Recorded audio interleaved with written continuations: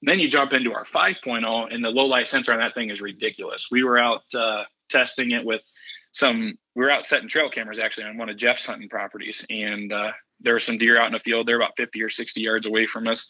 And it was getting to the point where you're kind of seeing silhouettes, more than anything with your naked eye. We got home and we were just playing with the cameras, kind of seeing what they would do. We get home, we plug them into the computer and we're watching, and the camera was actually picking up more light than our eyes were, which was pretty darn outstanding, especially for a point of view. Yeah. So with my 5.0, I don't think I'd question its ability to get you out past legal shooting time. Big Buck Registry's Deer Hunting Podcast, episode number 262. Aaron Stonehocker, Tactacam, Hunt Tech, Part 2.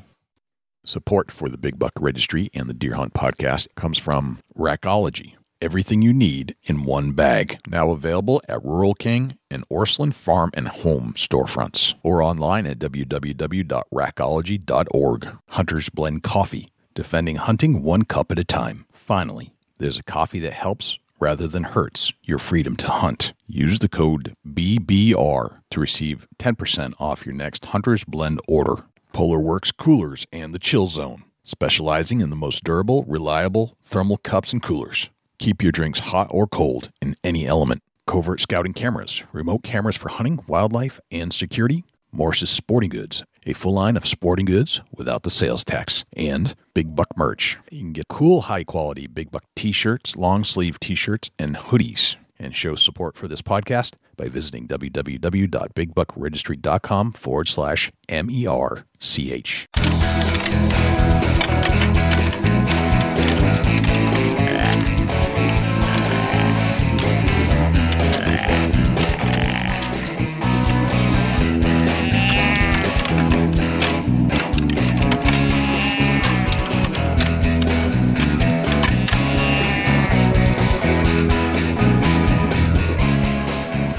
Big Buck Registry is a virtual museum of hunting stories. We preserve a piece of Americana by interviewing and recording hunters about their hunts and experiences from across the country. And who knows, maybe we'll learn a thing or two along the way that'll help us take our hunt to the next level. This is Jake Bennett from Boston Bowhunter, and you're listening to the best Big Buck podcast, the Big Buck Registry. Hey, this is John Livingston from Deer Lab, and you're about to listen to one of my favorite all-time podcasts, the Big Buck Registry. Hey, this is Zach Sandow at Onyx Hunt, and you're listening to one of my personal favorite podcasts, the Big Buck Registry.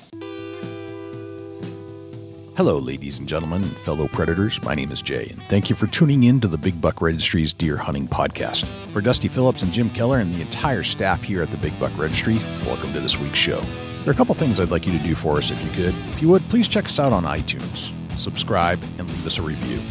With your help, we're going to try and push this show up the iTunes charts. I know we have a lot of listeners out there, and I need you to take some action. I need you to leave a review and subscribe to this show. If you do subscribe, that'll give you access and notification each and every week that a new show is released. You can also access this show in its entirety on YouTube, Stitcher, TuneIn Radio, iHeartRadio, Spotify, Google Play, and as an Amazon Alexa skill. Go to Alexa and say, "Alexa, enable Big Buck Registry." It's all right there for you to access on demand at your fingertips. Regarding the harness program, we have an ample supply of harnesses to give away from our volunteer donors. If you're in need of a full-body harness, please send an email to j@bigbuckregistry.com. On the last episode of Deer Hunt, we began our exploration of hunting technology with the Drury's new app called DeerCast. We continue our series on hunting technology in this episode with the likes of Tactacam, a company who built what is perhaps the best deer hunting action camera on the market. We've all been involved in hunts where we wished we had a camera to film it all but didn't. And there's that occasion when we did have a camera, but the awkwardness of using the camera and taking the shot at the same time made for terrible footage.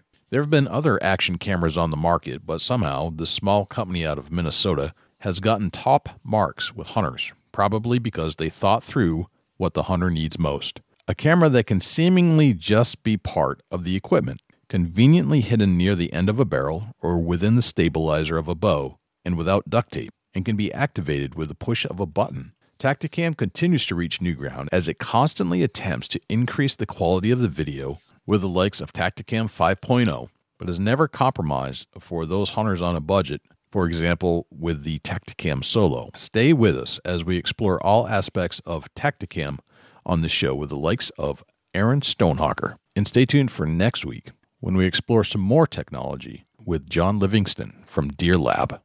We'll get to our entire interview with Aaron Stonehocker from Tactacam in just one moment, but before we do, let's hear from our friends at Rackology, PolarWorks Coolers, and Jim Keller with the Deer News. I still can't believe that's all you're taking. I got everything I need all in one bag. Rackology Deer Supplement and Attractant, developed through years of intense scientific research, comes a product that puts it all in one bag. Superior attractant, scientifically formulated vitamins and minerals, and all at a much better price. To get yours today, please check out rackology.org for a list of dealers. Rackology, how can you afford not to use it? Everything deer need, all in one bag. I always wanted one of those high-end coolers because of the quality that I had heard of, but I couldn't justify the price. Then I found PolarWorks. Finally, I found a company that understands quality and affordability. The PolarWorks lineup is extensive and is filled with Polar Cups, Polar Tubs, and Polar Soft Coolers. So check out PolarWorks.com when you're considering your next high-quality cooler without breaking the bank. That's www.PolarWorkz.com. For the Big Buck Registry, this is Jim Keller with the Deer News. Our first story this week. After decades of debate, tracking dogs can now be used in Pennsylvania to find wounded deer, bear, and elk. This story is from the LancasterOnline.com website and was written by Ad Crable. For the first time in more than a century, deer hunters in Pennsylvania this fall are able to recover their shot deer by using a tracking dog. The General Assembly approved a dog tracking legislation for big game species this spring, and archery hunters who are now hunting deer are the first who can use dogs. Game that can now be tracked by dogs are deer, bear, and elk. The legislation, which has gone through a number of modifications and regulation changes during decades of debate, requires that any dog used to track wounded or lost game be on a leash and can't go onto private property without permission. The law also requires that the big game being tracked have been shot by a hunter. The hunter who has shot the game may carry a firearm to dispatch the animal if found, but not at night, on Sundays, or after legal, regular hunting hours. Nor can the game be shot the day after a hunting season closes for that species. It's something that hunters have pushed for 2 decades as a humane, common-sense step to prevent game from being wasted. At least 23 other states have approved dog tracking of game in the last 30 years. In 8 southern states, it was never illegal.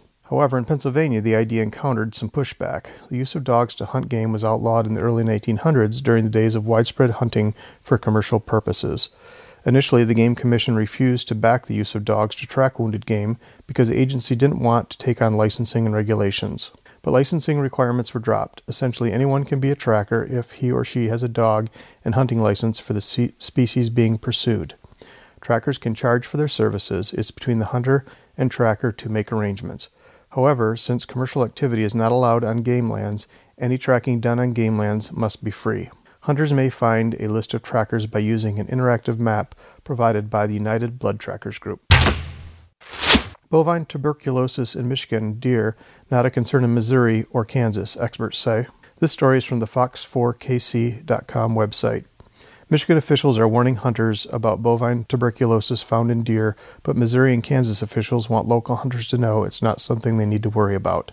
Bovine tuberculosis was recently confirmed in a large cattle herd in Alcona County, Michigan, making it the 73rd cattle herd in the state to be identified with the bacterial disease since 1998. Bovine TB attacks the respiratory system of animals, usually cattle and deer, creating bubbles and white spots near the rib cage. The disease is a problem in Michigan and Minnesota due to the state's wetter climates, but both Kansas Department of Wildlife and Tourism and the Missouri Department of Conservation said it's not a problem there. There haven't been any cases of bovine tuberculosis in recent Kansas or Missouri history, and Missouri officials even said there has never been a case in deer. So while Michigan hunters should be on the lookout when hunting this fall, Missouri and Kansas hunters should be fine. Of course, both state agencies say if a Missouri or Kansas hunter sees bubbles or white spots in a deer's rib cage or lungs, they should report it. But it will likely be a parasite or some other problem, not bovine tuberculosis. Big game hunter and former beauty queen faces backlash after claiming hobby helps with conservation. This story is from the Fox News website. A big game hunter and former beauty queen is facing backlash after she claimed in a television interview that hunting helps with anti-poaching and conservation efforts. Olivia Nalos Opre, who won the title of Miss Nebraska in 2003, spoke about her hobby on the UK-based show This Morning via Satellite Wednesday from her home in Montana. The mother of four told hosts Phillips Schofield and Holly Willoughby she's killed about 100 species of animals in 6 different countries.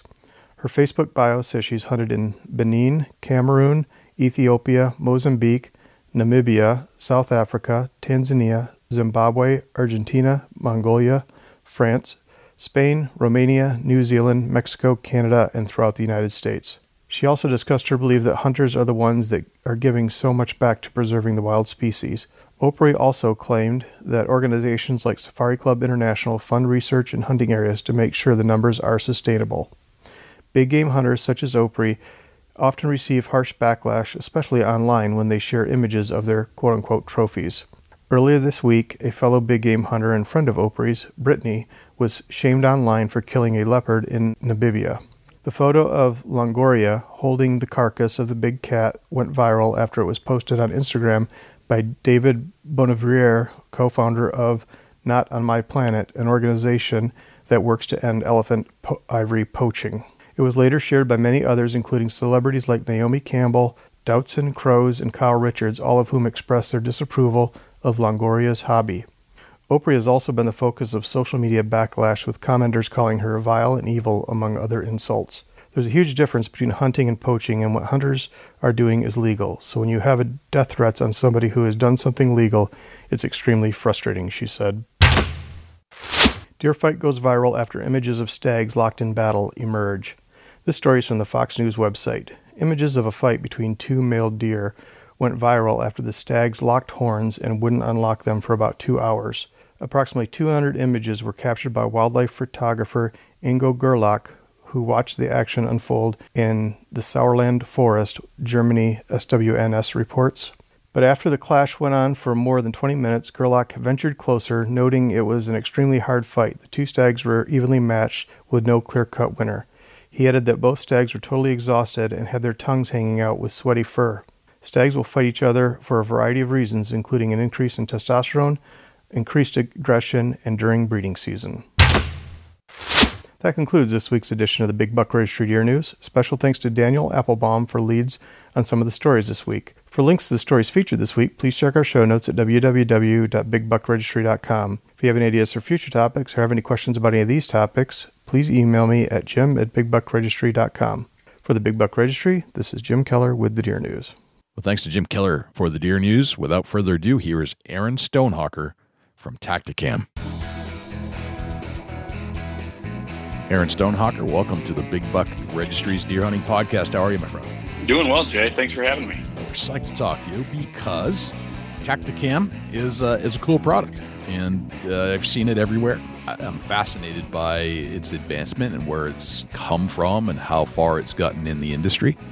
And I felt that it was time to break it down some more, to learn about you, the company, the products you offer, all the nuances of the product themselves, and make it part of our technology hunting series.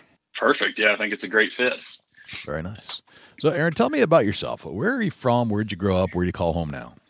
Yeah, so that's a little bit longer story for me, having a military background, but we, both my wife and I were both born and raised in Iowa. Central Iowa is where I'm from. It's where I grew up doing most of my deer hunting, learning how to hunt, all that good stuff. And then turned 21 and joined the Air Force, went to basic training down in Texas and tech school down there. And I was a weapons loader out of the Iowa Air National Guard. And then my wife commissioned out of the University of Iowa to be active duty Air Force as a nurse. Got a nursing degree there. And her first duty station was in Langley, Virginia, Langley Air Force Base in Virginia. So that drug us out there, and I wrapped up my Air Force career, my final 2 years out there. And I was a park ranger, actually, for 2 years in Iowa as my civilian career, and then 3 years out in Virginia. I loved every second of that. Just Virginia is a beautiful place, but I had to get used to the deer being a heck of a lot smaller than they are in Iowa. I know that the first hunt that I went on out there, actually, it was muzzleloader season, and I was laying out there. I actually had belly crawled through some switchgrass and was laying on this edge of a bean field that I've been seeing deer every night, and I got permission from the landowner to be out there, and I'm sitting there watching, and those just start filtering out in this field. And at that point, I was meat hunting. I didn't care what stepped out. I was hoping a buck might, but anyway, long story short on that, I laid there for about 3 hours watching 50 deer out there in this field, and I could not decide to shoot one because they all look tiny. And I'm like, man, I can't believe I'm seeing this many 2-year-old deer or younger filtering out in this field. There's no big ones, even mature does or anything. So I called the landowner on the way home, and he was like, dude, you should have shot any one of those things. He said, that's about as big as they get. So, I think the biggest deer I shot in Virginia was, the biggest deer I shot was probably 120 pounds, maybe.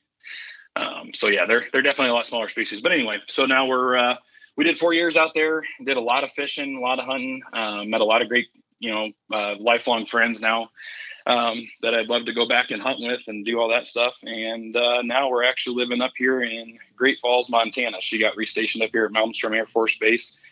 In between there and here, obviously now I work for Tactacam full time. So I'm the communications director for them, which is nice because I can move anywhere and do it. I don't really have to worry about, looking for a new job or starting over in my career as a park ranger, every time we move. So this travels with me. Obviously, I'm a hunter diehard, and, just being able to work in the hunting industry was a pretty cool opportunity. And for this company was an even better opportunity. So I really couldn't turn it down. So Right. That's where we're at today. Gotcha. Do you remember your earliest hunting experience, or do you recall that? Oh yeah. I don't know if anyone forgets that, do they? I don't think they do, but it's always a good question to ask. Yeah, no, absolutely. So I kind of got myself into hunting a little bit. My dad, we went out pheasant hunting, in Iowa. You can kind of gravel travel or pretty much drive gravel roads and look for birds that are in the road ditches and stuff like that. We did that a handful of times. We'd go mushroom hunting, but I really never got any big game experience or even small game for that matter. For the most part, when I was growing up, I just kind of, it was just in me, I guess. So I did a lot of research through the hunting channels on TV. I could probably tell you when I was 8 or 9 years old, every single show that was going to come on at what time, because every day I was watching them and trying to learn everything I could from TV. And I got into bow hunting, I think, when I was for deer. I think I was 13 or 14. And just went out and I shot my bow every single day. Just kept, trying to get myself better and better at being more accurate. And then I had a family friend of ours actually took me out on my very first ever deer hunt. And we were sitting in a ground blind in just a small town over from where I grew up. And I remember very vividly, he had taken two entire bottles, or those little 3-ounce bottles, whatever they are, of Tink 69. And I didn't know much about, scents and stuff at the time. I was more, focused on just the hunt itself. And he takes 2 of those bottles and he just douses the entire top of the blind with it, pours it all over around the edge of the blind. And I think he was trying to use it as a cover scent. But anyway, the whole blind just stunk. And we're sitting inside and it's a hot day, like right as soon as bow season opened. And he's got one of those, the camera probably weighed 10 pounds. It was one of those old, recorded video recorders.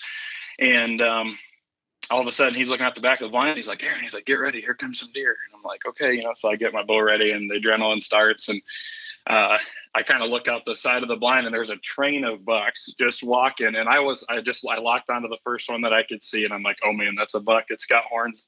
My first deer is going to be a buck. This is going to be so cool. And it gets out in front of the blind and I go to full draw and let the pin fly. I think it was let the arrow fly. It was about 10 or 15 yards, I think, from the blind. And the deer took off running, and just everywhere deer just took off running. And it was pretty crazy. And he said, what'd you shoot the small one for?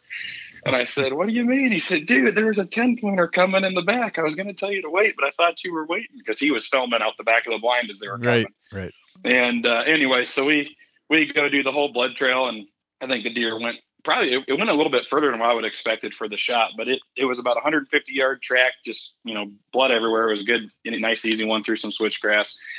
And so my first buck was a 5-point, had three antlers or 3 tips on one side. And then its other side was just a fork, and it was actually broken off in the skull. So there was no skin broken or anything, but the antler was laying there limp. One of them was. So it was, I don't know if he got in a big fight or what, but gotcha. So we did the little post interview with the video camera, and I thanked all my product sponsors and the whole 9 yards. So it was pretty cool. But yeah, that was my first bow hunt. And then, my first gun hunt was with my dad, and same exact thing. I ended up shooting a little buck because I was so excited. And he said, dude, a 15-point came running out by me as soon as you started shooting. So just jumping the gun a little bit. Gotcha. Oh, you were excited. That's the way it goes. Yeah.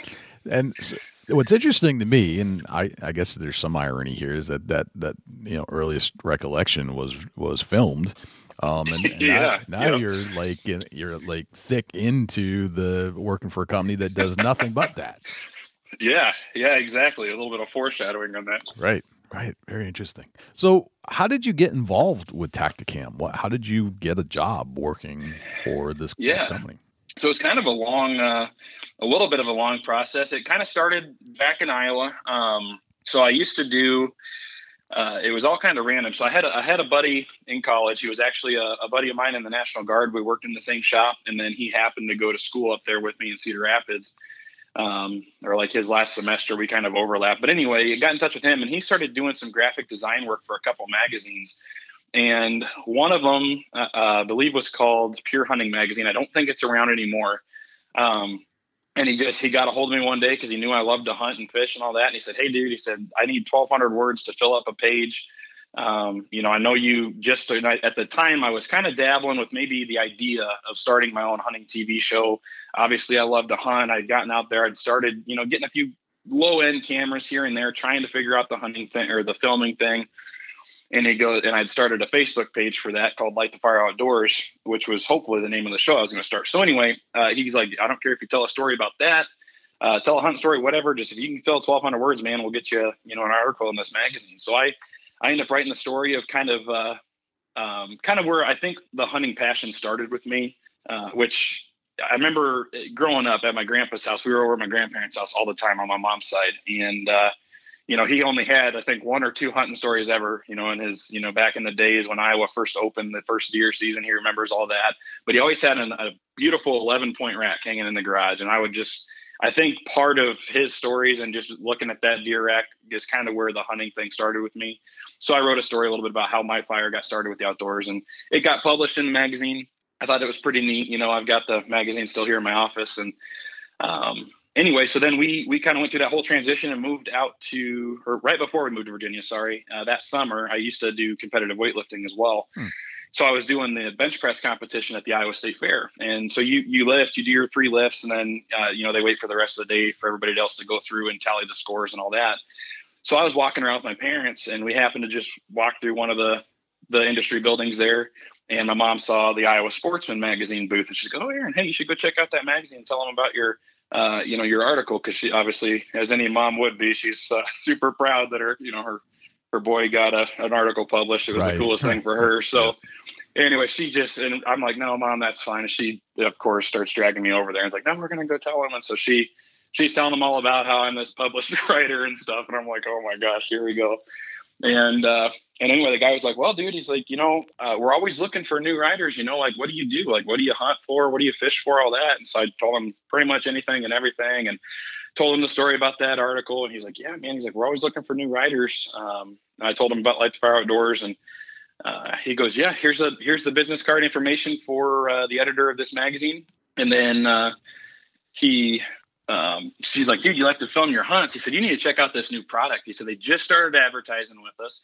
He grabbed one of his sample magazines there and flipped open to the page that had a Tactacam ad in it. And I'd never heard of him at the time, but I was literally, I had the money saved up, and was just kind of in that final research stage of actually buying some of our competitors' cameras and, all the mounts that I thought I would need to try to make that happen, and some other stuff. And it was a pretty good chunk of change that I was ready to spend on some cameras. And then I saw this, and just looking at it, the design of the camera, I'm like, okay, I already like that better. It looks like it's going to fit way better on my equipment, and all the mounts that they were advertising in there, were made to go on your weapon. I'm like, dude, this thing looks really cool, but I'll do my research, So, and then anyway, we head out, and we end up moving out to Virginia before I, really thought much more about it.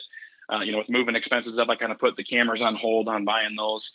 Well, when I get out there, and I was finishing up my bachelor's degree at the time one day, and I was, bored and procrastinating some paper or something. So I just started Googling Tactacam, and I started watching some videos that were out, and they looked really good. I liked how, the side-by-side comparisons of any of the competitors that they would compare it against the footage is so much closer and all that. And I'm like, man, this has got to be the ticket. So I actually called the customer service line. I had a few questions. I can't even remember what they were now about the cameras, just to kind of finalize my purchase decision. And Ben Stern, and he's the guy who actually invented the camera, but I didn't know it at the time. He picks up the phone on the customer service line. We're talking, and he's answering all my questions. And at the end of it, I said, I know you guys are a new company. I said, tell me a little bit about yourself. I said, are you, just you work in customer service, or, what do you do? And he's like, oh, no, man, I actually invented that camera. And I'm like, get out of here. There's no way I'm talking to the guy who invented the camera on the customer service line. And he goes, yeah. So I said, well, now you got to tell me your story. So he kind of told me the whole backstory, where he is now, where he was when he started, and the original camera, the whole 9 yards. And I just thought it was the coolest thing. And then a week later, I called back. I thought of one more question to ask, and Jeff Peel answered the phone, and I didn't know who he was either. And same thing, I thought he was customer service, and he ends up telling me, no, man, I'm the CEO of the company. And I'm like, this is ridiculous. I said, just take my money. At this point, I like your cameras. I can't believe I've talked to the CEO and the guy who started the company in the first 2 phone calls I've ever made to him. So, no matter what, I'm sold at this point. So I get my first camera. And then about a month after that, I got out, did some filming. I was dabbling with the backyard. I mounted it to my lawnmower to kind of test the vibration of use it could take, and mounted it to my dog, and anything I could mount that thing to, I was mounting it to, just getting random footage. And then a month later, I get a call from a gentleman they had working for him at the time, and he told me to check my email. And they just started up a pro staff program, and he had a welcome to the Tactacam's pro staff acceptance letter in there. So I went in and did that for a little bit, got on their pro staff. That was exciting. And then I learned really quickly how hunting in Virginia is a lot different than hunting in Iowa, and learning all these new places, it can be tough. And I really didn't get much hunting footage, really. And so I kind of felt bad. I just joined this pro staff and stuff. So I just started taking the camera around to my local bow shops that I was shooting league in and all that, and just trying to get people excited about it like I was. And, just trying to get, if anything else, I could just promote it that way. So, kind of did that for, I suppose, about a year. And then, one thing kind of led to another out there. And, I was obviously progressing in my park ranger career out there, and that was going well. And Jeff Peel randomly got a hold of me one day. And I had volunteered a couple of times to work a couple of trade shows. I know you've probably been to the Harrisburg show in Pennsylvania. It's probably one of the biggest in the country. And I went up there a couple of times to help him out, just anything I could. I was trying to help him out, I loved the product, and I knew it was a small company. I wanted to help him any way I could. So Jeff got a hold of me one day, and he said, look, man, you've been around, we've had this program out for a year. You've been on it. You've always been out there kind of going above and beyond, doing these different things. What would you think about if you could run a pro staff program for us? He just kind of laid a couple of guidelines out there, what would you do with it? How would you run it? What ideas would you have? And, how would you just make it work? And he told me that just, put something together in an email, shoot it to me. We'll revisit it in about a week or two. So what ended up starting as just an email turned into this big 13-page report thing of I just compiled all these ideas and tried to organize the structure of it. And I sent that up to him. Well, I didn't hear back from him for about a month. And finally, I'm like, I don't know if that's a good thing or not. So I called one of my other friends that I'd met while working at the Harrisburg show that worked for the company. Frank Lemus is his name. He's a retired Army guy. He's a really cool dude. But anyway, I got a hold of him and I said, look, I don't want to push, anything right now. I don't know Jeff all that well. I've never officially met him, but I said, here's the deal. Here's where we're at. And I said, I'm kind of getting a little, antsy because it got me excited, but, is it okay to call him? Should I just wait? And he's like, no, dude. He's like, Jeff's so busy. He said, if you don't knock his door down, he said, you will not get a hold of him. So he said, don't worry about it. And he said, if he gives you any grief, tell him Frank said so. So I called him back, and I think I called him 2 or 3 times that next week, just, periodically. And finally he answered one of the time. He's like, oh man, he said, I haven't been ignoring you. He said, we've been so busy. He said, I saw that thing was 13 pages. He said, I didn't have the time to go through it yet, but let's sit down tonight and go through it. And so we bounced some more ideas off each other, and we kind of went back and forth for a few more months. And then he, at the end of the day, I just don't know if he was 100% sold on the idea of kind of where we were going with it, or maybe that they were quite ready for the direction that we got it now. So we hung it on the shelf, and it took about a year to get back. And Jeff called me one day and he said, you know what, Aaron, he said, I was a little I kind of wanted to watch you a little bit and see how you reacted, because I know you'd worked really hard on this and you got your hopes up for it, but you never changed your attitude. You kept out there. I really respect that. And he said, well, how would you like to put all that stuff into motion and just do it part-time? He said, do you have time to do that? And I said, yeah, absolutely. So after work, I would make phone calls and start recruiting team members. And, my drive home, I had about an hour drive back and forth there in Virginia between the park and my home. And so every night I'd make phone calls and interview people and get them signed up for the team and get them excited. And then eventually, I think 2 or 3 months later, he got a hold of me again and said, hey, if we're going to do this, we got to do it right. And I need you on full time if you can do it. And so thought about it a little bit, talked about it with the wife, and, thought it was a good direction. One of those opportunities, I think I'd kick myself all over the place if I never jumped on it. So I just put in my 2 weeks at the park, and now I'm working for Tactacam, and I've been here about a year and a half, I suppose. I think it was a year in May is when I started. So gotcha. Yeah, we're getting almost 2 years. Yep. No kidding. So speaking of the history of the company, or your initial, you made a couple calls, you talked to the inventor of the camera, then you talked to the CEO. They must have had some roots, right, in the origins of Tactacam. Can you tell us a little bit how this whole camera concept got started? Yeah. So Ben Stern, he's just a small town guy, life of the party guy out of Holman, Wisconsin. He had gotten into hunting. I think he'd been hunting his whole life. His whole family's a bunch of hunters. And just one of those things where he's kind of a tech guy anyway. I think most people would classify him as probably the nerd of the people who own the company. He's the nerd of the group. Gotcha. Just super tech savvy. He's super creative. And, one day he was just dabbling around, and he knew people from college and stuff that could do different things and knew how to make different parts of cameras and whatever. And, his background's actually in photography, so he knows his way around a camera pretty well.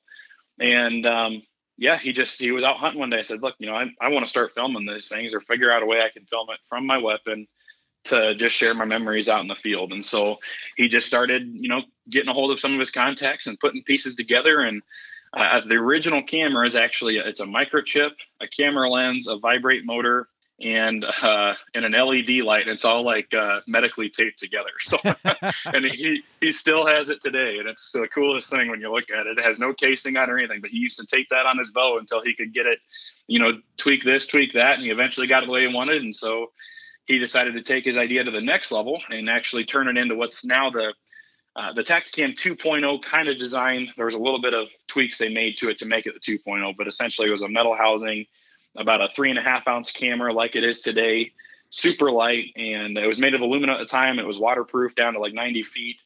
And he got it to where they could start selling them. He got a business partner, and then, fast forward a few months and insert Jeff Peel at a trade show, him and Tara Peel, his wife. Jeff's now the CEO of the company. They met Ben at a trade show. They loved the idea of the camera. Ben was kind of in a situation from a business perspective that he could, really use some help. Otherwise, I don't think you guys would even know about Tactacam today if Jeff had never, Jeff and Ben's paths had never met. And they did, which is a good thing. And Jeff kind of took it over, and man, everything's just escalated like crazy. But I think the coolest thing about, this idea in this company is knowing, like, Jeff and Tara and Ben essentially lived at during trade show season, which for any outdoors enthusiasts out there, is usually January 1st through about the end of May is just crazy trade show season. The industry's, traveling all over the place trying to get their customers the products in hand. And but anyway, these guys would just pull a trailer with them, and they'd travel from trade show to trade show to trade show with boxes of camera parts. At night, they would build cameras. They'd build so many to bring to the show that day. They'd fill any online orders that had happened by building the cameras, packaging them, and dropping them off to the post office on the way to the trade show the next day. And that was, 2 years of that company is literally just all hands on deck, building cameras to all hours of the night and making it happen. So, just definitely, like you said, from the ground up, everybody that's at Tactacam today has got some kind of, messy hands, so to speak. They've all put the blood, sweat, and tears into it. And now it's starting to get really cool. People really are starting to recognize the brand. The camera has come light years from where it was. Now they got the 4K resolution, 8x zoom. It's got a remote control that you can just, like your TV's off, the remote's off, but you can turn them both on at the same time. It's just it's getting crazy. So I think, and there's a lot of cool things that are still in the books that I can't probably talk about without Jeff firing me. So, so stay tuned on some of them because it'll be pretty neat. Right. Good things to come. Well, it sounds like, it was a grassroots kind of start 'em up kind of thing where you, or the company, it's almost like the band selling DVD, or not DVDs, the band selling CDs out of the back of their car on the street trying to get things to go. And it worked. It's one of those things. Exactly. Gotcha. Yep. Awesome. It's a great product. Let's, if we could, let's start breaking down some of the products that you have at Tactacam, the different cameras, and what each of them do, and some of the other products that you have to offer. Yeah. So the company's been around for about 4.5 years. For the first 2 years of that, a lot of customers out there still have them. I've still got mine. The Tactacam 2.0 was the name of the game. It was really the only camera out there that could do what it could do, and it still is today. Tactacam is for hunters. But, like I said, it was a metal camera. It was waterproof down to 90 feet, just one button on top. That's all you hit the button one time, turns on, and starts recording. That's the whole premise behind Tactacam. It's super simple to use. You press the button one time and you're going to get your hunt on film, right? As long as you can keep the camera pointed at what you're shooting at. So it's quick activation kind of thing. Because in the moment, we all know in the moment, you don't really have time to think. But if all you have to do is push one button, and this is funny because I frequently see this. You see somebody dragging a nice deer out, and then you take a look and you're like, you have a Tactacam on that bow. Yeah, I do. Did you push the button? Oh, I forgot. I forgot. Yep. If you're at a trade show with me at all, I tell everybody that as long as you can remember to hit the button, you're going to get your hunt on film. Right. It happens. Yep, it does. Like you said, the heat of the moment, and everybody's a hunter first, which really is why Tactacam's such a cool thing for the average Joe. Heck, Lee and Tiffany are probably the biggest stars in the industry. They use them and they love it because it's so easy. It's so light. You don't even know it's there. As long as, again, if you can train yourself to just reach up and hit that button, it's that simple to get your hunt on film. Right. And now, we've progressed to when they came out with the new product design, which is what is now the Tactacam 4.0, they revisited the housing. They, due to patents and stuff, they actually started switching some pieces around. So now everything is proprietary to Tactacam there. Which is pretty neat. The housing, we walked away from the metal and went into a polymer housing because of the, just to eliminate any kind of extra noise that might be there. Sliding the camera in and out of the stabilizer mount, you have a little bit of metal on metal contact with the old camera. Now you don't have it. It's like coated in kind of a rubber material, so you don't have to worry about gripping it. All the mounts you don't have to tighten them very tight because of that grip that's on the camera itself. The camera's not going anywhere. You don't have to worry about the camera slipping or anything.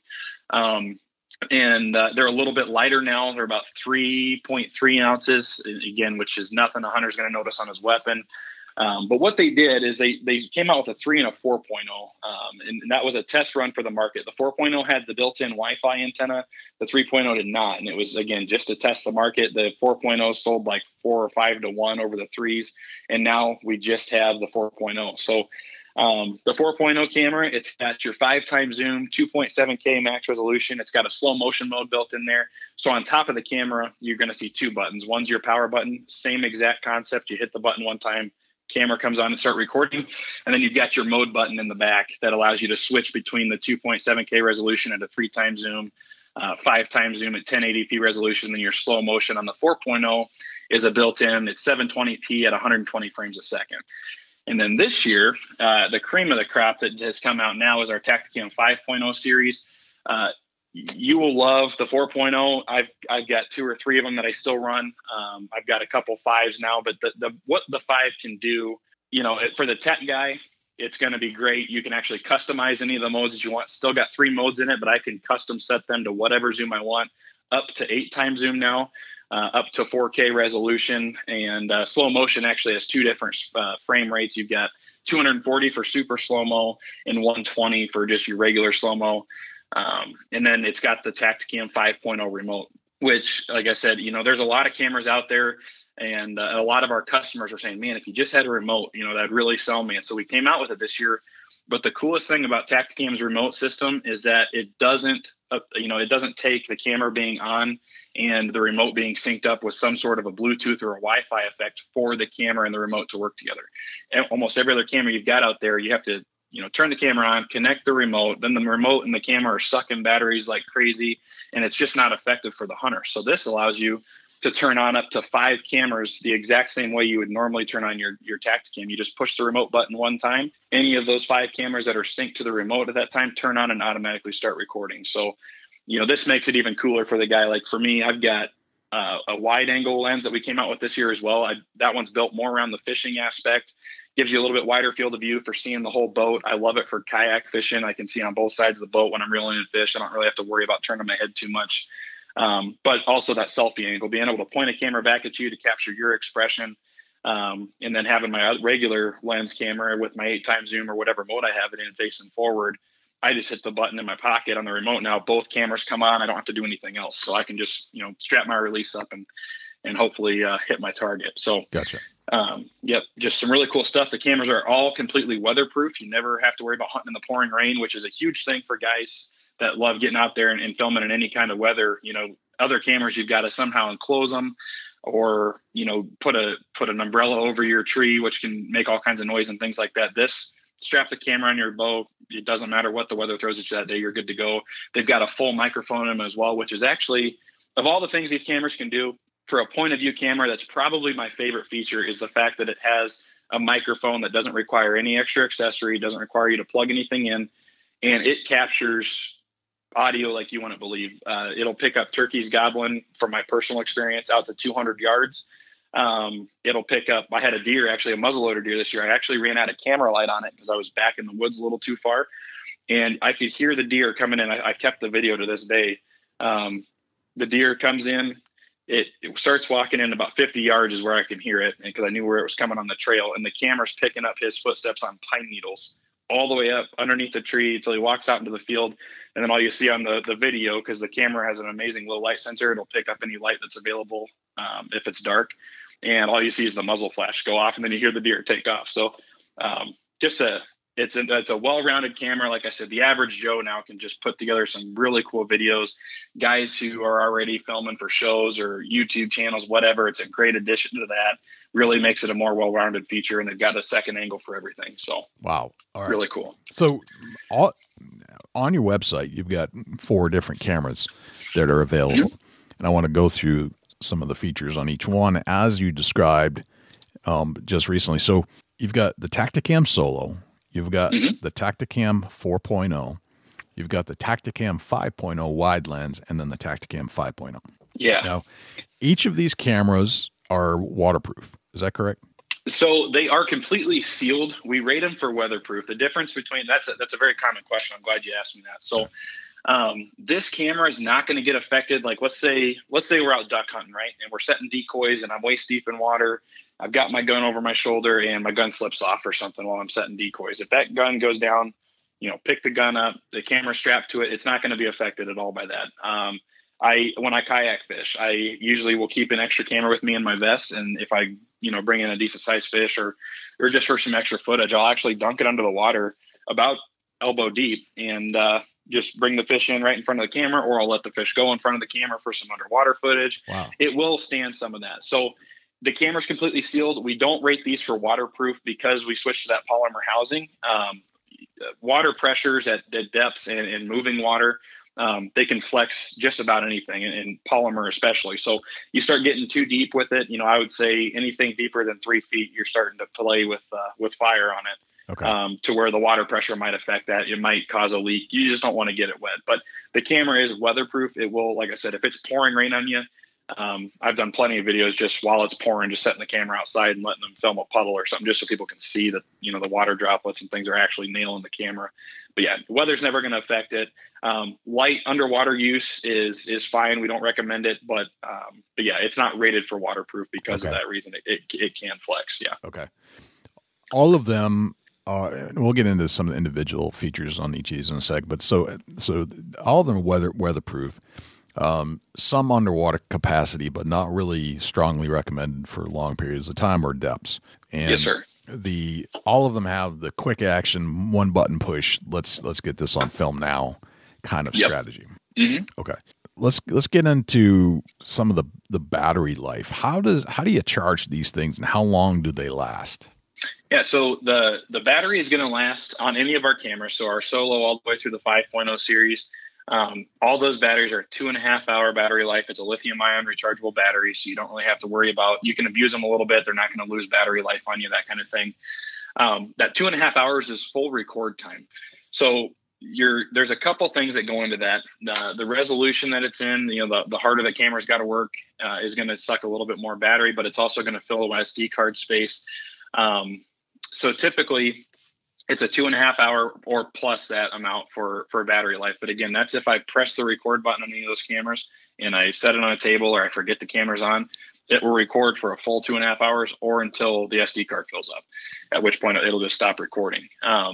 But for the hunter, we're filming everything from 30 seconds to 5-minute clips at a time, typically, as long as you can remember to pause the camera. The camera's got an auto shut off feature after you can set to whatever time you want. I got mine set all to 10 minutes just because, again, you never know, just because that doe came in and walked off and the buck wasn't right there doesn't mean he's not going to come in the next minute or so, so just being able to reach up and hit it. So yeah, they've got an auto shut off feature if they're paused. 2.5 hours full record time on the battery. They charge through the camera, or we do sell battery chargers as an accessory as well. So the cameras come with a battery charger. It's a micro USB or mini USB. Sorry. That's just like your cell phone. You plug the block into the wall, plug the other end in the camera, and the battery will charge in the camera. It takes about 3 to 4 hours. If the camera's completely dead, the battery's dead, inside the camera, it will take about 4 hours to charge from completely dead all the way to full. You got to dumb down when you're, feeding electricity through, an electronic piece of equipment. You've got to kind of dumb it down a little bit, which is why it takes longer. The battery chargers will charge 2 batteries in about 2 hours if they're completely dead. So it's a nice accessory to have, especially if you're going to carry multiple batteries with you. I always carry an extra battery with me in my pack. Again, I'd rather have an extra and be safe than sorry. But having said that, I always charge my camera before I go out, so I know it's a full battery, and I've never had to replace a battery on a single hunt.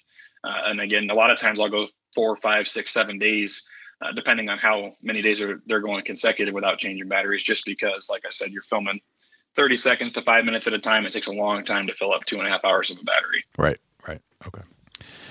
As far as the individual cameras are concerned, we talked about there are 4 different ones. What's the Solo cam or Tactacam Solo all about? What's the purpose of that one? Yeah, so the Tactacam Solo it's kind of your entry level camera. So, we wanted to have something because our camera is built for anyone to be able to share their hunt. That's the mission of the company. They want people out there capturing their memories and bringing them home to their family and friends. So it's the whole point of it. Our 4.0 lineup, it retails at $329.99. So that price point, we recognize that maybe it's not a good fit for everybody, but it doesn't mean everybody shouldn't be able to have a camera that can get out there and do the job as well as Tactacam can, so they can still bring those memories home. So the Tactacam Solo fits that bill. The price point's quite a bit lower. At $199, we actually have a Tactacam Bone Collector Edition out as well that you'll be seeing a lot more of here in the future. So the Tactacam Solo, just simple. It's like the 2.0, but it's the upgraded size and housing of the 4.0 and 5.0. So all the mounts now are compatible camera series wide. So it doesn't matter what camera you have, all your mounts are going to work on your cameras. But it's one button on top. You just simply hit the button, camera comes on, it starts recording. It's got a built-in 1080p resolution, 3x zoom, no frills. Press the button again to pause it, press and hold to shut it off. So it's just your simple, anybody that's going to be out there, whether you're maybe a waterfowl hunter or an upland hunter or a bow hunter who your longest shot's 30 yards, this camera is going to do everything you want it to do. It's got the full microphone. It's going to be perfect for that guy who doesn't want to spend a lot of money but wants to get out there and film their hunts. And it's just, again, it's brainless. It's one button. So yeah. The Tactacam Solo fits the entry level camera. If you're looking to get involved and getting to start filming your hunts, this camera is great for those guys. It's kind of mind boggling that you have a microphone capacity in each one of these things. And it's still weatherproof. You don't see that. That's not a common thing that you get in a camera. Yeah, exactly. And you don't have to sacrifice any of the weatherproofing with it, which is the best part about that microphone. Because, like you said, typically, a lot of other, companies that, hunters try to use for point of view cameras and things like that, you've got to plug in an external mic if you want any kind of usable audio at all. And that just completely usually will throw out the concept of it being waterproof or weatherproof or whatever. So It's definitely a big factor. And moving on to the Tactacam 4.0. That's the precursor to the 5. Mm-hmm. It's a step up from the Solo. What else does the Tactacam 4.0 do? Yeah, so this is where you start getting into your bells and whistles. So, like I said, the resolution on the Solo was 1080p, and that's just built in. You don't have any options with it. On the Tactacam 4.0, you have 3 different resolution options. You've actually got more than that, but I'll explain that in a second. So, you've got 3 different modes. Same concept. That you push the button once, the camera's going to come on and start recording in whatever mode the camera's in. You have battery indicator lights now. You're also going to have a Wi-Fi indicator light on top of that camera, and there's going to be a second button that you can adjust your modes with. So you turn the camera on, it gets recording, you press the button, it'll pause the camera, and then you can switch to the modes on the Tactacam 4.0. Your green light is going to indicate that you're in your 2.7K resolution mode, so a pretty big upgrade from the 1080p of the Tactacam Solo. Just a quick snippet on resolution. Your higher resolutions allow you to post edit things with a higher zoom rate before they get kind of grainy. So if you're going to be, doing a lot of post editing work, stuff like that, that high resolution is kind of important for that. But at the end of the day, any HD channel for the most part that you watch on TV is in 1080. So that 1080 is going to be a solid setting. It'll also eat up more SD card space the higher resolution you have. So you do have 2.7K resolution. That mode is in 3x zoom. So for 3x zoom, what I like to tell people, just if you look out your backyard window or whatever, anything from 5 feet to 1,000 yards is going to look exactly how your eyes see it. That's what the 3x zoom concept is. Okay. And then you have another mode. So it's a purple or a dark blue button, whatever your eyes see. So you hit the button one time, it'll switch modes on you. The dark blue mode is going to be your 5x zoom. So now, for guys who want to shoot 50 yards, 70 yards, 100 yards, that 5x zoom brings that target that much closer. So that video is a little bit more usable for you. Even with the naked eye, something standing at 100 yards is pretty small. And the whole premise behind Tactacam is it sees what your eyes see versus pushing the target away. But, if you only had the 3x zoom, it'll still look far away. I know you want to make sure that video is up close for you to see and show your family and friends. And then you have the slow motion mode. So you hit the button one more time, the camera will go over into its slow motion mode. Again, that's 720p resolution, and then at 120 frames a second. So it's like I said, a few more bells and whistles, but the camera, probably the biggest feature on it is going to be the Wi-Fi. You have the modes, which is pretty cool, but the camera has a built-in Wi-Fi antenna. So what that allows you to do is if you're out in the tree stand and let's just say you just smoked a buck at 20 yards, but you're like, oh man, I really don't know if I made a good shot. You can actually turn the camera's Wi-Fi on and then pull out your smartphone. There's a Tactacam app you download off the App Store. It's free. It's called just the Tactacam app is all it's called. And you hook your camera and your phone up together. Your phone will respond to the Wi-Fi from the camera, and you just log in, click whatever camera's connected, and it'll let you replay that footage or any footage that's on the camera for that matter. It'll allow you to go back in and have that instant replay ability. So you can go back in, you can watch your arrow, fly all the way down to the target. You can pause it so you can really see where you hit the deer, that kind of thing. Plus, you can actually save the videos right to your phone, maybe text your buddy who's over in the next tree stand over so you can just show him what you just did. So it's really, really cool. It allows you to instant replay. On the 4.0, you can use your phone at that point to remote control the camera. So there's a few, things you can do that way. I know we have some pretty cool footage of guys, they'll put them down on a deer trail. It's, pretty heavily traveled. They'll be up in a tree stand 10 yards from it and, be remote controlling the camera with their phone, and a deer will walk right over the top of the camera or whatever. We've got some pretty cool things that happen that way. But just another thing you can do. I know a lot of, dads and moms who are taking their kids out for the first time. I've heard them really like that feature for the same concept. The kids got the camera on the gun or the bow, and they're sitting there watching live what that camera is doing, because it live streams to the phone as well. So wow. Okay. Anything that camera's pointed at, you're getting a firsthand look at exactly what the camera's seeing. So they get to kind of watch as it happens. Plus they get the video to show everybody else. It's pretty neat. Gotcha. So the Tactacam Solo doesn't have that, but as soon as you jump to the 4.0, that's where the Wi-Fi capacity gets into play. Yeah. Okay. And we're getting ready to do some stuff with that too. So I did mention the Bone Collector edition that's out. Yep. You can find those in some retailers and things like that, but or get involved with your conservation organizations. We have a lot of those guys that use those as well. But the Tactacam Bone Collector Solo does have Wi-Fi built into it. So once we get all these things up and running, hopefully all of our cameras are just going to have the Wi-Fi as an option, because it's so popular. Again, we don't want a guy to necessarily have to jump that huge price point if he can't afford it just to get the Wi-Fi. So it does allow any hunter at that point to be able to have that Wi-Fi instant replayability. But yeah, the standard solo does not. The Tactacam bone collector solo does, but the 4.0 series is where the bells and whistles and the Wi-Fi definitely kick in. Okay. And do all of these have the low light resolution capacity, or does that jump up once you get up to the higher levels? Yeah, they all do.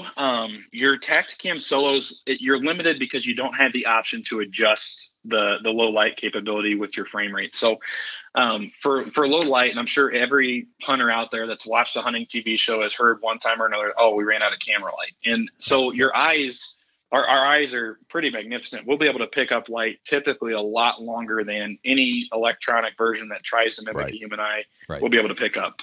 And it all depends on your lens and everything else. So when you're talking for a point of view camera, our cameras do extremely well for a point of view camera in low light. The Tactacam Solo, it's got a built-in 60 frames a second, which is okay for low light. But what you're going to run into is you're going to be able to definitely film out to the last 15 minutes shooting light in just about every situation. The biggest difference it's going to be is if you're hunting in the timber and it's you got a pretty heavy canopy, not allowing a lot of light in, that's where you're going to start to run out of that camera light. Now, if you're sitting on a field edge, depending on cloud cover and that kind of thing, there's a good chance you'll be able to film past legal shooting light just with your Tactacam Solo.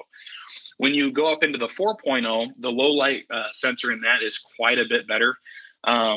It helps out in the real low light situations, but what you're going to be able to do with a 4.0 is adjust your frame rate. So that's kind of where the different modes play a little bit more of a factor too. So in your 3x zoom 2.7K resolution mode, that's at 30 frames a second. So for those people who don't know, everything on a camera is based off frame rate because it's the term motion picture comes from the same thing. So what it's doing, it's taking 30 pictures every second, which when you watch them in sequence is where you get the video effect, right? Right. So 30 pictures a second leaves that aperture open a lot longer than 60 frames does and a lot longer than 120 frames does. The shorter amount of time that aperture is open taking pictures means less and less light's getting into the camera. So if I was anybody and I've got a Tactacam 4.0, I always switch mine, even no matter how far my shot might be, I always switch mine to the green mode. That way I'm at 30 frames a second. I'm getting the best low light capability that I can.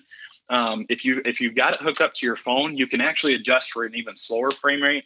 But as soon as you shut the phone off, the camera reverts back to its initial setting. So that 30 frames is going to be your best. And then but with like that muzzleloader deer I was telling you about is a good example. So I ran out of camera light because I was back in the timber a little ways. The deer was standing in the field when I shot him. Well, that muzzle flash coming out of the barrel at 3 feet in front of that camera was enough to like light up the camera. Like you see the muzzle flash, even though it's a pitch black picture, you're listening to the deer walk in. And then I was able to actually track him with my flashlight. It's pitch black outside. It was a cloudy night, so there's no light coming in. I've got my Tactacam 4.0 on my head, and I've got a flashlight, and I'm following his blood trail through this field. And you see exactly on a black screen, you're looking at the ground where my flashlight's lighting it up. And that works out to about, depending on the power of that light, I've got guys that send in all kinds of predator hunting videos now with red lights. I've seen a fox get shot at just about 100 yards. Coyote hunters, depending on what kind of light they're using and its power, it'll pick up whatever light's available, even if it's pitch black, which is really, really cool. Then you jump into our 5.0 and the low light sensor on that thing is ridiculous. We were out testing it with we were out setting trail cameras actually on one of Jeff's hunting properties. And there were some deer out in the field. They're about 50 or 60 yards away from us. And it was getting to the point where you're kind of seeing silhouettes, more than anything with your naked eye. We got home and we were just playing with the cameras, kind of seeing what they would do.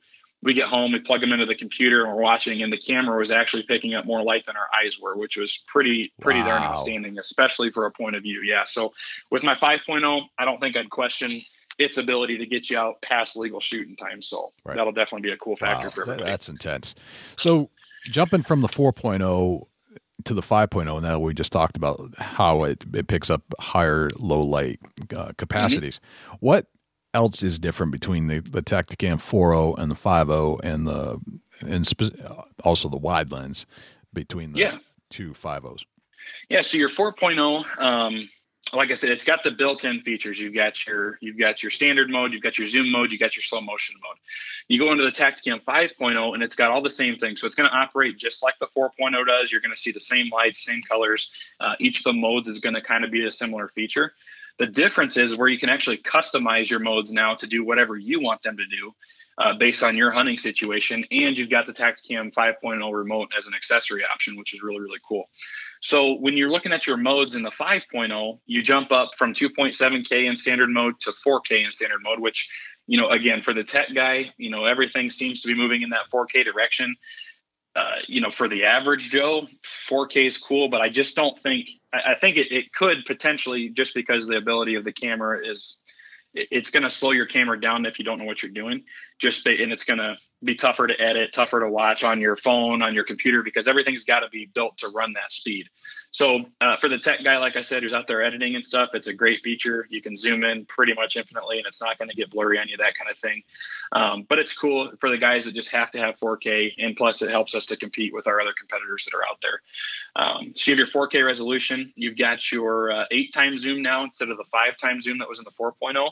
And the neat thing with the 5.0 is I can actually custom adjust whatever zoom I want it to be. So if I want one mode and 1x zoom, I can go all the way down to 1x, and then I can bring it all the way up to 8 on my next mode or whatever. So you have the 8x zoom that's customizable. And then your third mode is your slow motion mode. That's now at 1080p. So it's actually in high definition in slow motion at 120 frames, but then you also have the ability to customize that to a super slow motion and 240 frames a second, which is really, really cool. So like I said, just all the modes that we have are upgraded. And then when you're connected to the Tactacam Wi-Fi and you hook it up to the Tactacam app on your phone, any of the modes that it's in, you can actually customize them to be whatever you want. So let's say my green mode that would default to 4K at 3x zoom, I can hook it up to my phone. I can drop that resolution down to 1080p just because I personally know I'll never need 4K for what I do with it with my editing stuff. And then maybe instead of 3x zoom, I want it at 6x zoom. So I can toggle that up to 6. And maybe that's the perfect setting I need for whatever I'm doing. Let's say deer hunting at 40, 50 yards.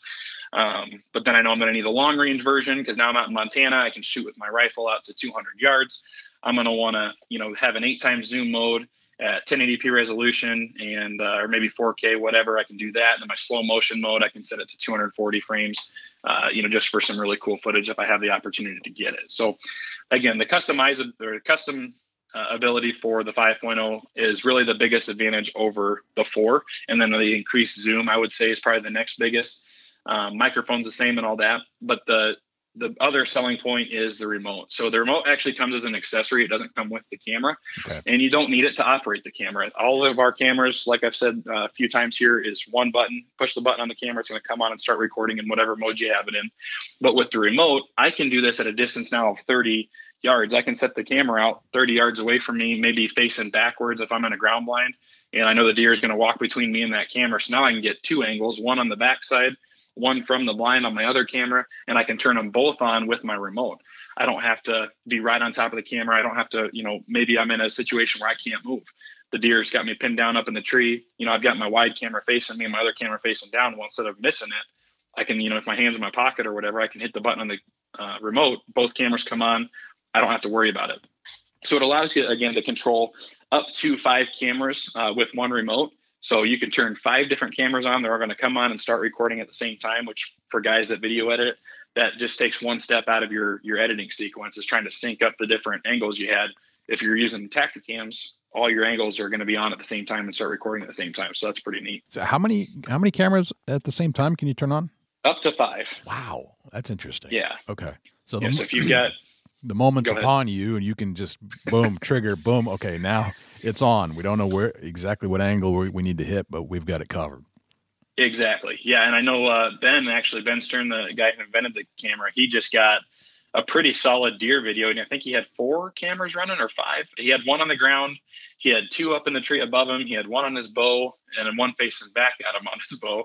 And just with the remote, he had them all 5 running. He actually got a really big buck, which was pretty cool up in Wisconsin. Gotcha. And then you said that you use the wide lens for fishing more often than not. Is there any other applications to the wide lens with the 5.0? It has all the other features of the 5, but does the 5.0 wide lens have any other capacities that you can think of?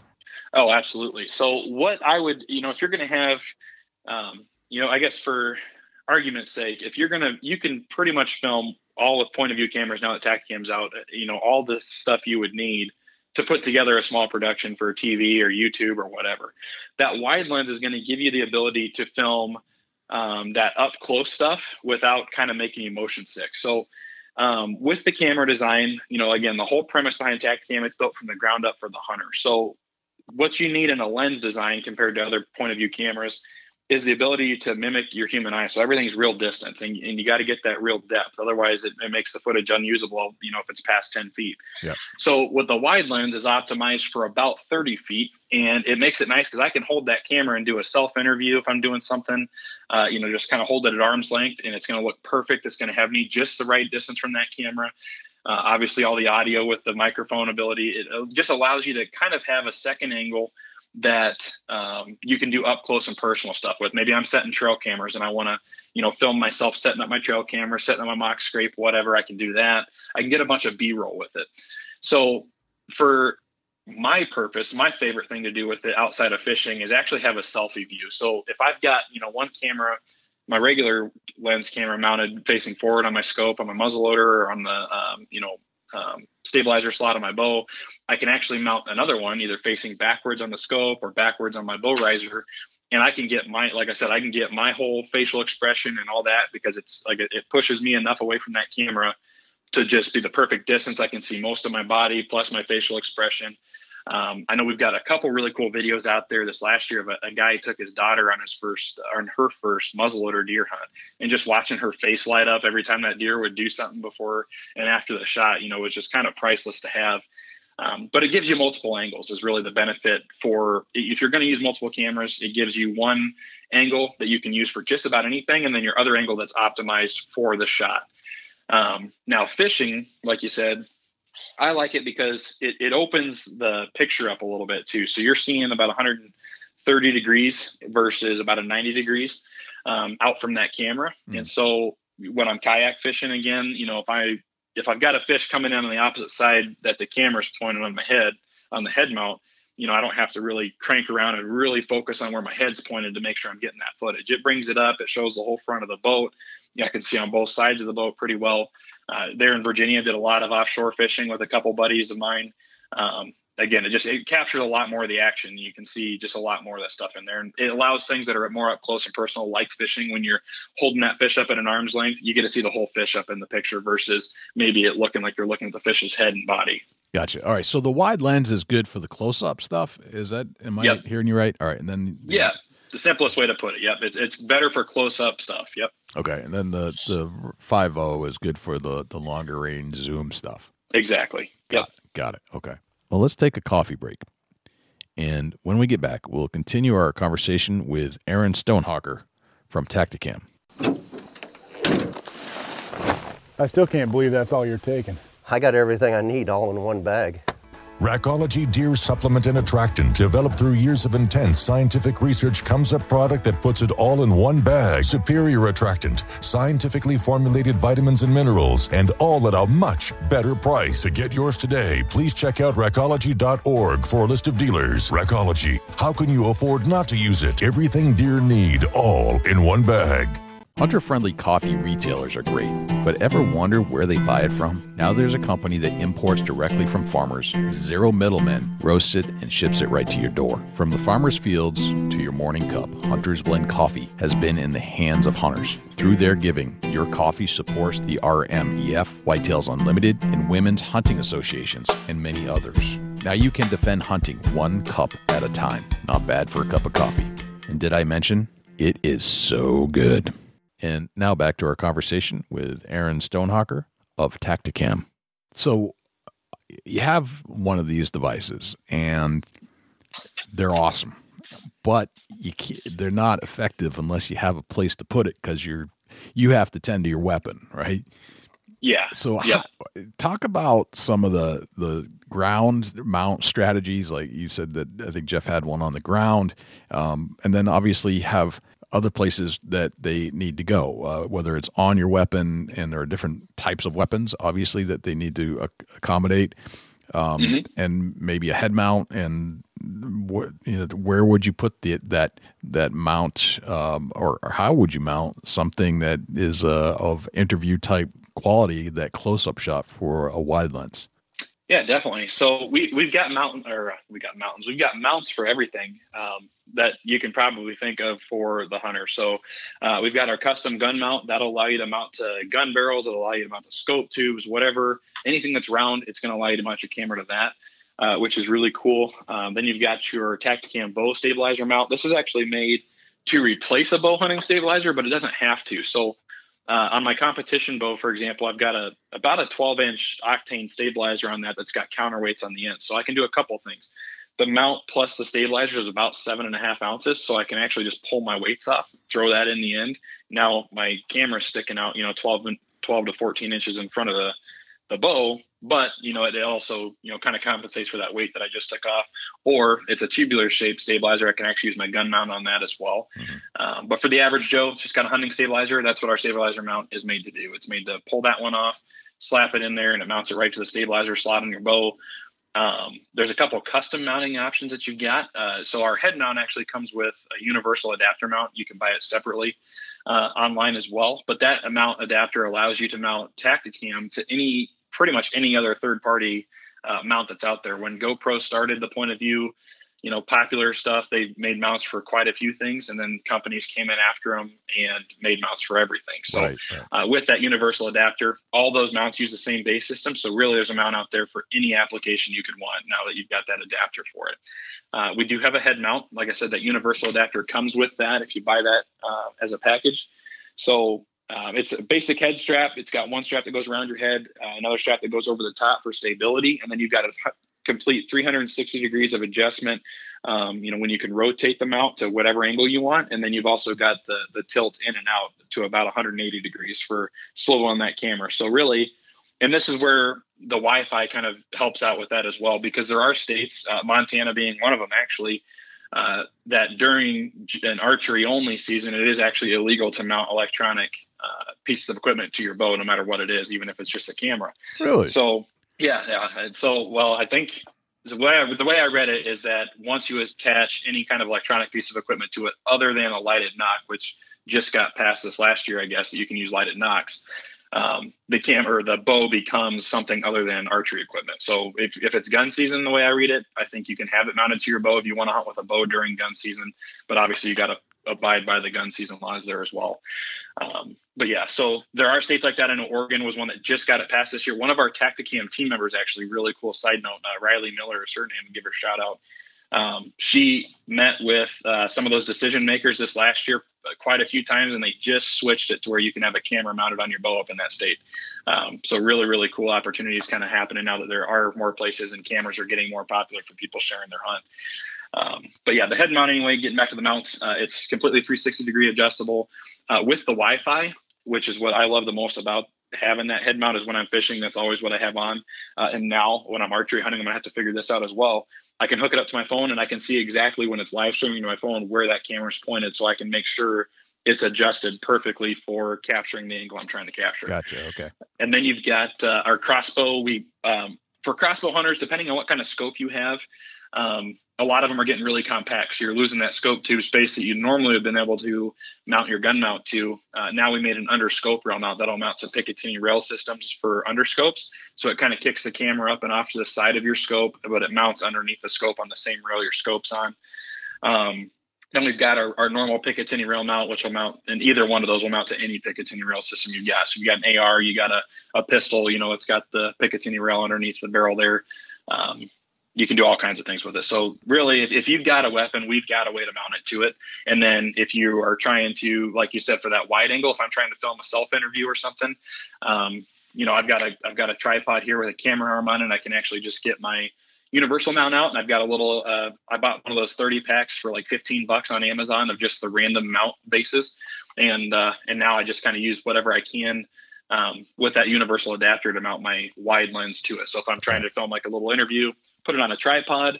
If I'm doing it on my bow, I've actually got a custom mount that I mounted to my riser with that universal mount that's got the camera pointed back at me, all kinds of stuff. So yeah, there's definitely a way to mount your camera for any application you have. Okay. All right. And what about your ground mounts? How would you do that? So it just kind of depends on what you're trying to do. I know they got those flexible leg tripods that are, I think they stand at full height, about 7 inches off the ground. Yep. A lot of guys do those. I know we've got some really cool turkey footage of guys having cameras out on like right next to decoys, or waterfowl footage where guys have them out in the decoy spread facing up, where they just throw a wide lens on it, so you don't have to worry about it being all that up close, or if it's pointed up, you're capturing more of the sky. And then they'll be filming off their gun barrel from a blind or whatever, shooting the geese and ducks, or shooting the turkey, but the turkey is right up on top of a camera and doesn't even know it. So those flexible tripods are a pretty cool option. They give you a pretty universal function when you're trying to mount it on the ground, or maybe there's a tree branch that's lower than you that you want to mount it to, that kind of thing. That's probably the most popular one. Gotcha. And how would you mount it to that? Is there an adapter or something that would make it attached to it itself? Yeah, exactly. So the tripod, almost every single tripod mount they're typically universal. It's got a thread on it that you just would screw a mount into, or you screw the base of a camera into. Yep. So what you do there is, like I said, in that little 30 pack of mounts I've got one that is that standard thread size. It's a tripod mount is what it is. And so I would just thread that base on there, and it's got those two prongs sticking up. So then I take my universal adapter mount off my head mount, and I stick it on there, and then I've just got my camera mounted to my tripod. Gotcha. Okay. And let's say you had like a regular tripod. Does that stabilizer mount that you have, it has a thumb screw at the bottom to hold it in place? Yeah. Is the thread count and design of that thumb screw the equivalent to what you would find on a standard tripod type structure? No, that's actually going to be a little bit smaller, but I love that idea. Actually, that's pretty brilliant, because then you could just have your stabilizer mount as your tripod mount, or that would be really cool. Plus, it's keeping the camera completely upright. So no, that thumb screw down there. Now you mentioned that. So yeah, it's to hold the camera in the stabilizer mount. It does have that thumb screw on the bottom. So you just snug it up when the camera's in there, loosen it up to slide the camera out. Right. But yeah, no, it's that would be cool, but no, it's too small. Gotcha. All right. So that's not the same fit as you'd find on a standard screw. And I don't know what the fitting size is. Like there's a number that's associated with it. I don't know what it is, but yes. Yeah, I can't remember either. Yeah. But I actually have one kind of. I have the device that makes that. Like you can get a piece of metal and you can hone out your exact screw fitting that fits most game cameras and other tripod accessories. So yeah. I could see how just a simple change in the stabilizer mount would be huge, because then you wouldn't have to that screw mount itself would become your thumb screw. Yeah, definitely. That'd be a pretty cool option, as long as you had a screw to throw back in there if you wanted to use that same stabilizer on your bow. I know we do have guys that'll mount them inside of race cars for like dirt track racing and stuff. Yep. And one of the companies that we've been working with on some of that stuff, they actually take that stabilizer mount just because of its rigidity. Mm-hmm. They drill a hole through their roll cage, and they put the bolt on the back end of that stabilizer through it, and put a bolt or a nut on the end of that, and that's actually the mount they use for kind of pointing down inside the car, which is kind of cool. Gotcha. And so the screw end of the stabilizer mount, where you'd screw it into your bow, that part could, if you could hone out or create the hole that would fit the thread, you could technically screw that into any place, as long as you could get it to fit what the standard bow mounting is. Mm-hmm. Yeah. Gotcha. Okay. Gotcha. Very cool. What other accessories do you feel are important to go along with some of these things? So the one thing that the camera is not going to come with to film right out of the box is going to be an SD card. So that's probably, for people who aren't super familiar with cameras, your SD card is the brain of that camera. So when you get an SD card, you want to make sure it's the highest quality SD card you can get. You're probably going to want to make sure it's the highest capacity that your camera can take.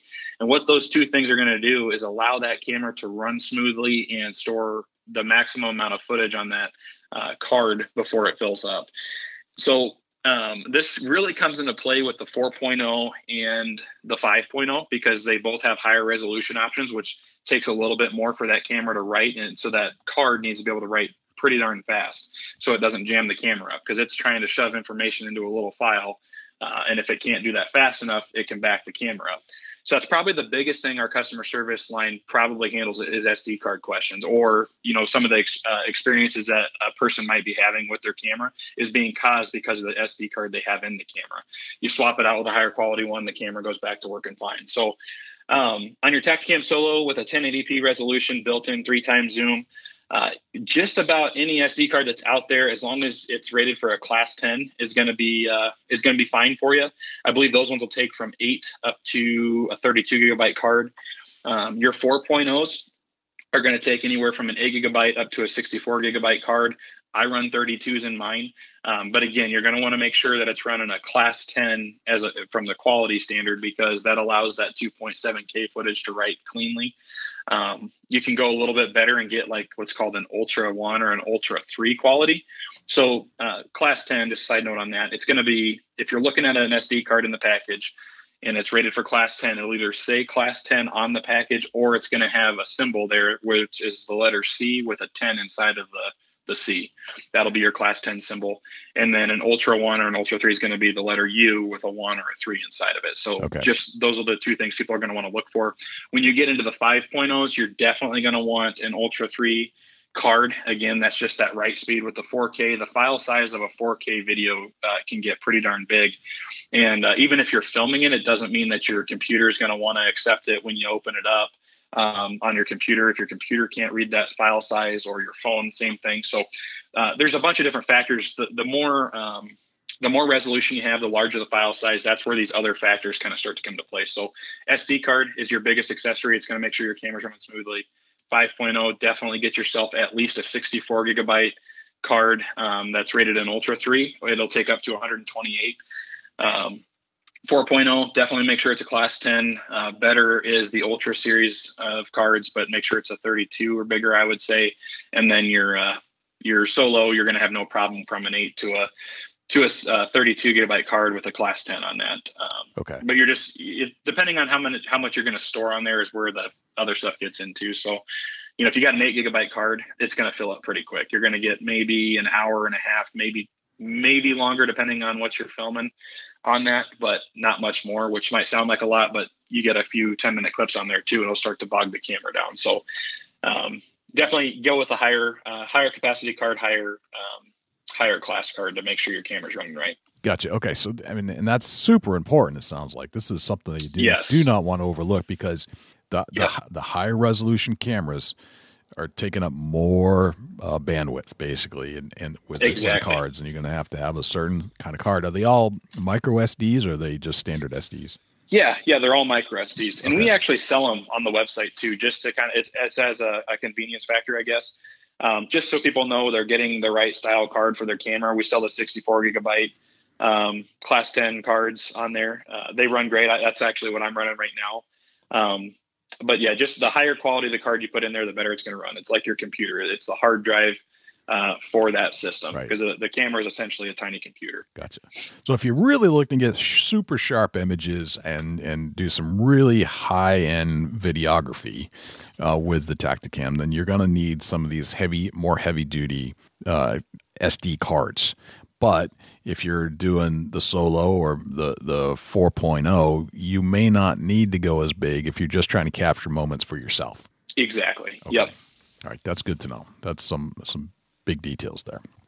Very good. Like I said, that's probably the most common thing that we get, especially with these 5.0s, and that's something we're kind of expecting. The more tech stuff you cram into something, the more potential or perceived issues, I guess, people might start to have with it, because that window for user error comes in and it gets a little bit bigger. But the SD card is, I can already tell you from the 5.0s that are out there, people are calling with different issues, or thinking their cameras are having issues, and it's the SD card. So don't cheap out on an SD card. It's the most important part of that camera. Okay. Very good advice. Now, as far as the warranty, now, and this is always a big thing with me when I buy anything that is electronic, what's the warranty policy? Yeah, so all of our cameras come with a 1-year warranty on them. That that covers your mounts, that covers your camera, anything you bought from Tactacam that covers. So, if you're out there and your back cap cracks, or you might be having issues with your camera, that the customer service determines, hey, go ahead and send it in. We'll take a look at it. They'll cover that. Pretty much anything on that camera, head to toe, it's covered for at least 1 year. And then we do have an extended warranty you can buy after that as well. I've never seen personal experience before I worked for Tactacam, or even now, I've never seen customer service not usually cover something as long as it's pretty well within that 1 year window on the first run. If you buy the extended warranty, it's a 2-year warranty, I think, for $60. But, you're making a $500, close to $500 investment on your 5.0, or even that $200 investment on your Solo. You want to make sure it's covered. So right. We've definitely got you covered. And the camera, I've got my 2.0 still that I've had now for 4 years, and it still runs and kicks and everything. And I've put that thing through hell. So okay. They're covered and they're rugged. So you don't really have to worry too much. But if you had an issue, we've got you covered. All right. So speaking of price points between the Solo 4.0, 5.0s, what should we expect? Yeah, so the Solos start out, the standard Solo starts out there at $199, which is kind of the same price point our 2.0s were. And then you jump up to $329.99 for the Tactacam 4.0. And then the 5.0, our latest version is $429.99. So it jumps about $100 in between each one. Gotcha. All right, very good.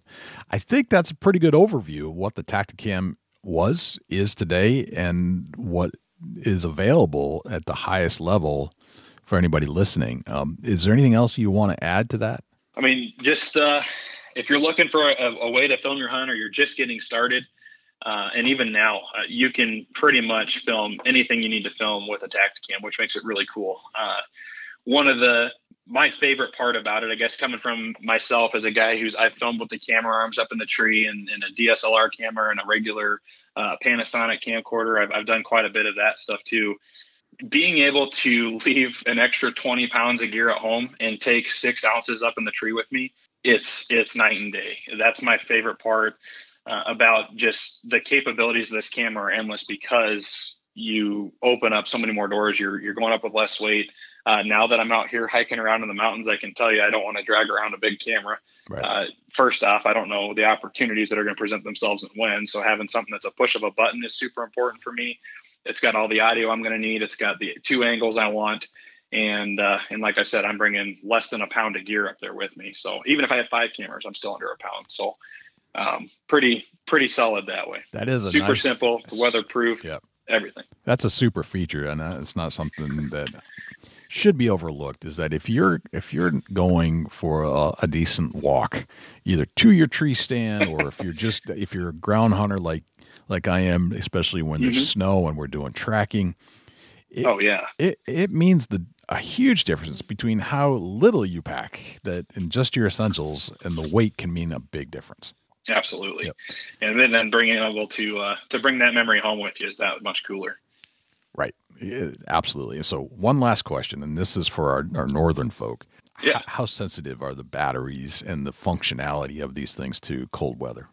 To cold weather, any electronic, you're going to lose some battery life when it comes to cold weather. Now, depending on the situation, it could be worse than others. I've been out personally. Well, I've been out with my Panasonic camcorder, and I had to switch batteries 3 times on a 4-hour hunt.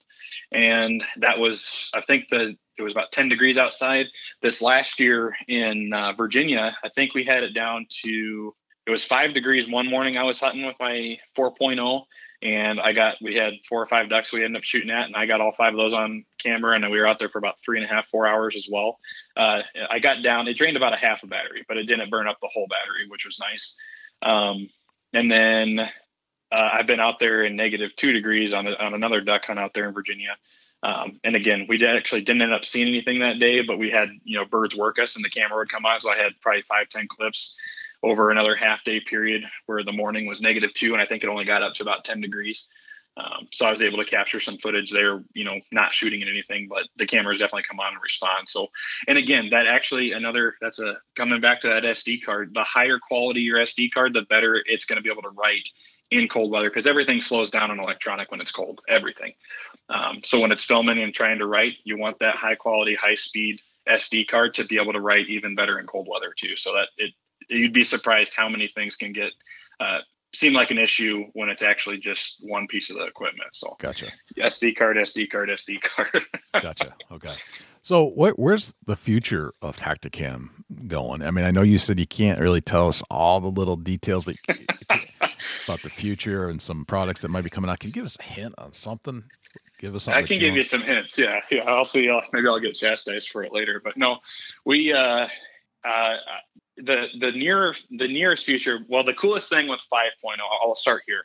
The 5.0 with the software ability that's in it, and just like the quote unquote computer that's inside of 5.0, it's got some pretty outstanding capabilities. So it's gonna, for guys who might be worried about, punching the bullet on this investment of a camera that's $429.99, and thinking, oh man, I bet next year, like Apple or iPhone or whatever, they're going to come out with a new one. That's not going to be the case. So guys that may be worried about that, the cameras we've got out now, the Solo, the 4.0, and the 5.0, they're not going anywhere anytime soon. All three cameras, I would recommend any one of those cameras to anybody that's just trying to film their hunt, based on the situation, is where I might recommend the upgrade. But with this 5.0, things are going to get pretty darn cool, over the course of the next couple of years here, as we're able to do more stuff with the camera and put more rollouts to the customers, things like that. I really am excited about the opportunities that are there, and kind of the ability to expand the camera we have versus coming out with a new camera to expand on its capabilities is pretty neat. I will say that we've got something else that's coming here probably this next year or so, that is going to open the doors wide open to every single type of hunter out there. I know, guys listening that, maybe they're rifle hunters out in Wyoming that antelope hunt, and the closest shot they're going to take is 200 yards. Maybe they're concerned about the distance this camera can film. There's going to be a lot of cool things that are going to open a lot of doors for that type of stuff. We've done a lot of research. We've got a lot of guys in our Tactacam team program. We've got a lot of guys that, utilize them for fishing, especially with this wide lens. So I would be looking for some pretty cool fishing stuff to start rolling out here pretty soon, that maybe open some more doors for fishermen. Just being able to kind of widen that perspective. And then the 5.0 now, one of the features we didn't touch on is it's actually got a red dot mode that you can put it into. So you go into your camera, open it up on the app in your settings, and you could turn on a red dot. And what that does is when you go back and replay the footage, the camera in the center of the screen's actually got a little red dot, just like what you probably imagine. And what that allows you to do when you're maybe you're out sport clay shooting, or maybe you're waterfowl hunting and you're missing birds all day, and you're like, what am I doing wrong? If you have that red dot feature on, you go replay that footage, it will show you a reference point of where your gun was pointed in relation to the target, which is kind of neat. Oh, that's so shooting neat, yeah. sports is another thing we're starting to try to target a little bit more. Especially a lot of our conservation partners like Pheasants Forever do a ton of stuff with youth shooting organizations and trap shooting, stuff in the high school level. So we're really looking to maybe get into some stuff there too.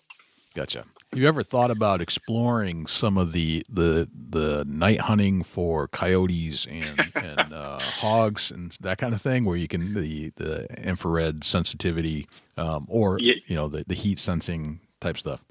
Yeah, I mean that's a huge question. We get that a lot, actually. How do you guys, are you ever going to come out with a night vision one?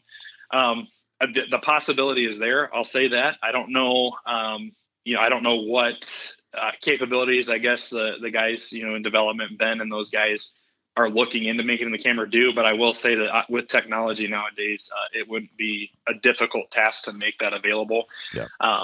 I do know they've got there, that's the thing with the outdoors industry. I think it's kind of like the military. For every product you see on the shelf somewhere, there's 10 other ones that are improving on that in the works. So the constant improvement, constant development with features like that, I don't think they're definitely not out of the question, but I don't know if there's a timeline on that yet. Gotcha. Okay. Very good.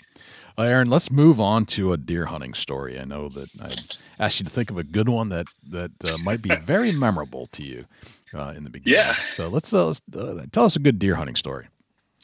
All right. Well, I wanted to tailor this one kind of to the topic today. So, as I told you, I've got that Lights for Outdoor stuff. It's a website now, so I'm trying always to get videos put together for it. But in the infancy of that, when I first started getting my camera gear, I was, you're always out there, you're trying to make it work. But when you bring, and you listen to anybody that videos their hunts, when you bring a camera, not so much with Tactacam, but when you bring a camera arm and a full-blown camera into the tree with you, or a cameraman, hunting gets twice as hard.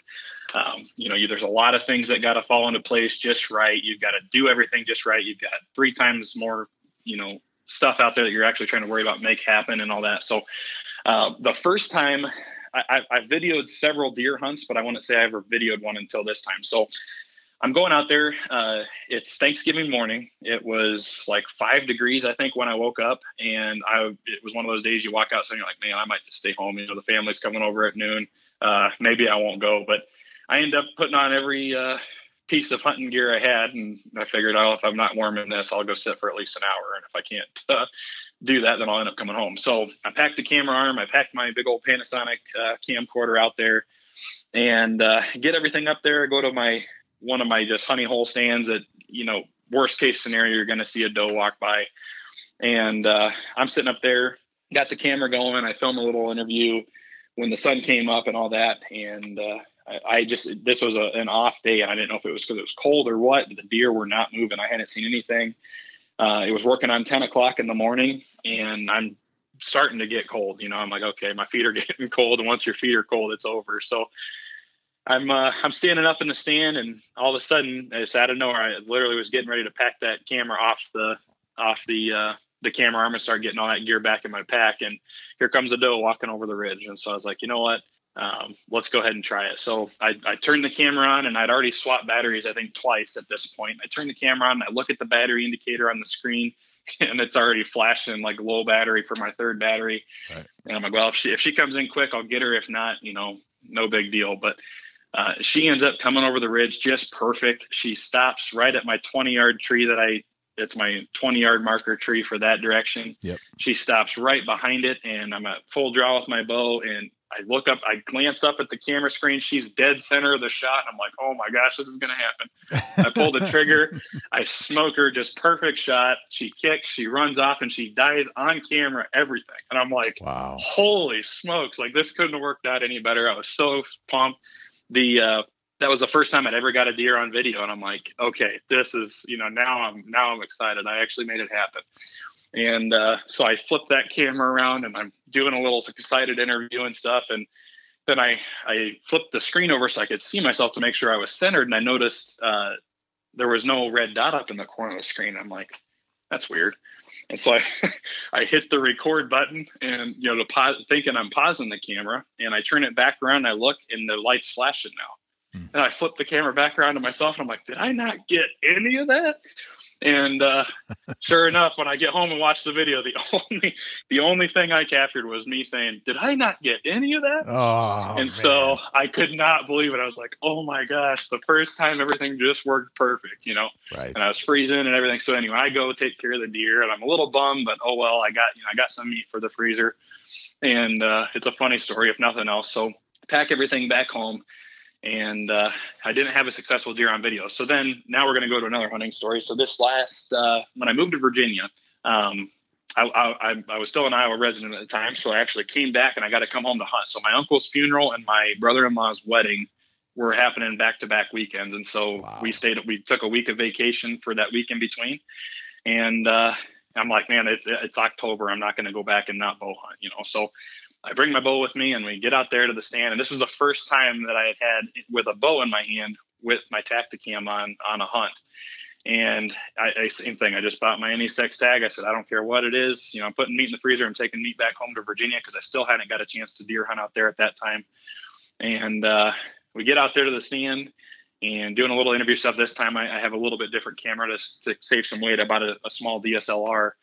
And I've got that up there in the stand with me, and everything's kind of looking good. There's some, bucks fighting behind me that didn't end up working out, but I go back out that evening, and there's a whole herd of does that just come charging in. It was really cool. So I got this all on film with my DSLR, and I had my bow hanging there. And I'm like, they're coming running that hard, there's got to be a buck chasing them. So I'm waiting, and these deer are just acting funky. And I mean, I've never seen does act almost like they've got a really bad case of ADD. Like they run one direction and stop. Yeah. And they sniff and they mill around, and then all of a sudden they're sprinting over here, sprinting over there. I'm like, dude, something's up. Like, something's coming. And so I'm getting ready. I got my bow ready. And all the deer, they take off and they jump off the edge of this creek down into a creek bottom. They splash around in there, and they go run up the other side. And I'm like, where is this buck? Like, he's got to be chasing them through here. Yep. Well, then I'm watching this. There's a cedar sapling that I just happened to start seeing it move. And I look over there, and there's a buck just thrashing it. I can't see him.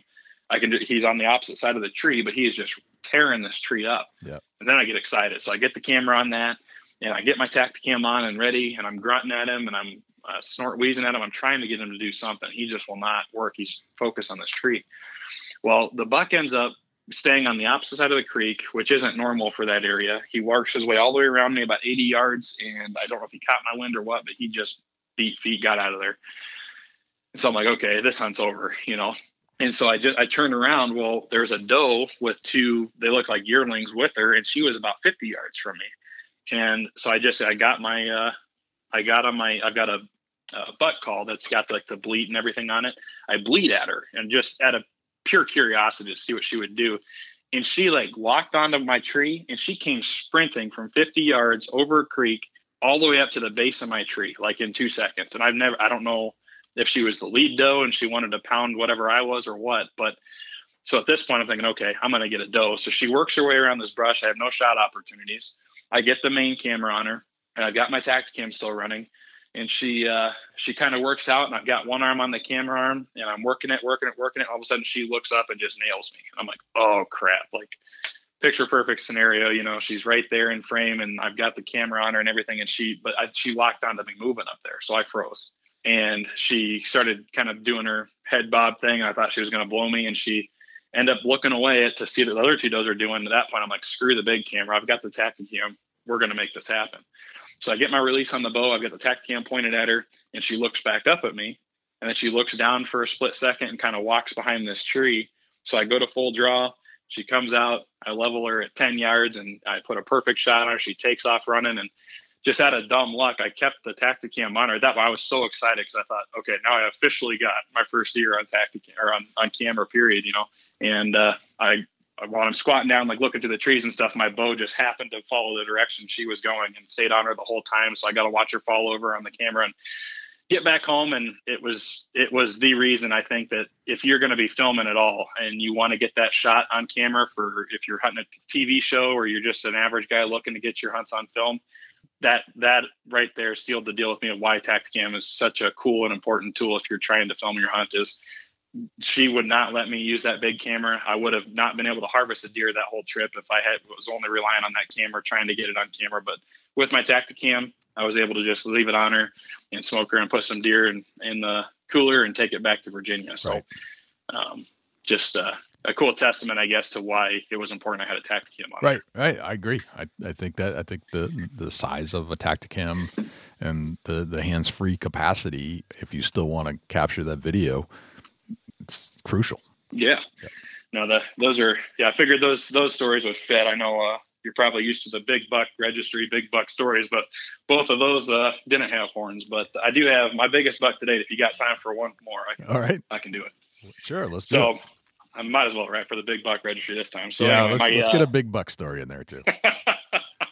So this was way before Tactacam. This is actually the second deer I ever harvested with my bow. My grandpa had just passed away from cancer that week. And so I kind of went out there and, I told myself, you know what, if nothing else, I'm going to spend some time out here in the woods and just kind of remember Grandpa and think of him that way. And you kind of just got that sense. You just felt like, he was kind of out there with me in the stand that morning. And it was a beautiful morning. The sunrise was beautiful sitting in my stand. And, I really I don't think I was focused on the hunt so much as just actually taking some time to really enjoy just being out there in the middle of nowhere, quiet to myself, kind of remembering some things. And about the time I could start to see my pins, I started hearing movement off to my left. And so I look over and I can see the back of a deer kind of moving through some gooseberry bushes over there. And so I'm like, okay. So I ease up in the stand and I get my release on my bow and I put my grunt call in my mouth and I just let out one little grunt. And it was a doe. She picked her head up and she's looking around and she puts her head back down and keeps on feeding through there. And I'm like, okay, that was kind of cool. But this early, it was November, it was rut time. I'm thinking, okay, there's probably a buck with her, or there will be soon. And sure enough, I just took a look a little bit farther around my shoulder and I can see another back. This one's about twice as tall as she was, with its head down, and it was just trailing her perfect. And so I grunted again. And I just see this rat come up out of the gooseberry bushes. And it was a little too dark to really tell exactly what he was because the sun wasn't filtering through where he was at yet. But I just knew he was big. He was wide. I'm like, okay, like that's a monster deer. And so he kind of puts his head back down and he starts trailing her again. And I grunt again. And he picks his head up and he looks. And he can't really figure it out. And he blows once, kind of snort wheezes. And then he kind of shakes his head and puts his head back down and starts trailing that doe again. And this time the doe she wasn't even focused on us. And so every time he'd put his head down, he did it about 3 or 4 more times, I would grunt. And finally he had enough. He got right in the sunlight. It was just the perfect backlighting. He gets up there and you could just see his neck get all fat and swollen and the hair standing up on his back and on his neck. And he just starts posturing like he's going to come kick something's butt. Wow. This was his doe and this was his area. And I'd never seen this deer before. And on one side at that point, I could tell there was something kind of funky with one side of his rack, but I was so focused on not moving because he pinned me down in the tree every time. Like he knew that's where it was coming from, but I don't think it was light enough. He could really see me in the tree yet. And so he starts circling around in the tree and he gets to where I'm pretty sure, being an inexperienced bow hunter at this point, I didn't even have a rangefinder. So every time I would just always try to estimate, trees and different yardages. And so I'd estimated he was about 15 yards based off where he was in relation to this fence post that was out in the middle of the woods. And so I keep waiting for him to give me an opportunity to draw. And finally he kind of had enough because I quit calling. And I think he just like, okay, that buck must have left just based off what I did. So he looks back over his shoulder for that doe. And when he did, I came to full draw and he looked right back at me. And I let the arrow fly and I heard the loudest crack I've ever heard, taking a shot. So I thought, and he didn't move. He stood there. He just stood there and he kind of looked around for a second and he looked back at the doe and he looked back at me and looked back at the doe. And then he just put his head down to the ground and he walked off right after that doe. And I was like, man, I hit a tree. Like there's no way I thought I just missed and I couldn't believe it. The biggest deer I've ever seen in my life. So I'm sitting up there in the stand. The adrenaline kind of wears off finally and that deer and the doe walk off and they're gone for a while. And it turned into the best morning of hunting of my life. I mean, there was bucks everywhere, big deer, broken deer. I mean, just ridiculous. None of the bucks were coming into range, but I wasn't sure about that shot. If I'd hit him, I didn't know. I'm not going to take a shot at a buck now because I don't know if I just shot one. And, so all these bucks are working, right under my tree. It was crazy. Like I've never seen rut action like that. And a doe finally comes through the area. So the doe that had come through obviously was the hot one, but another one came in. She stopped 15 yards perfect to my left. I'm like, I've got a doe tag. I'll fill the freezer, that way I can at least bring home some deer. And I shoot at her and I miss right over her back and she stands there. And so I load another arrow. She lets me do that. And I draw and I shoot right under her belly. I've got one arrow left. I'm like, well, I got nothing to lose. I shoot for whatever reason, 15 yards, shot right over her back again. And she finally had enough. She took off. So now I'm up there. It's 10 o'clock in the morning. I have no arrows left and there's still bucks moving. They're all over the place. I'm like, this is crazy.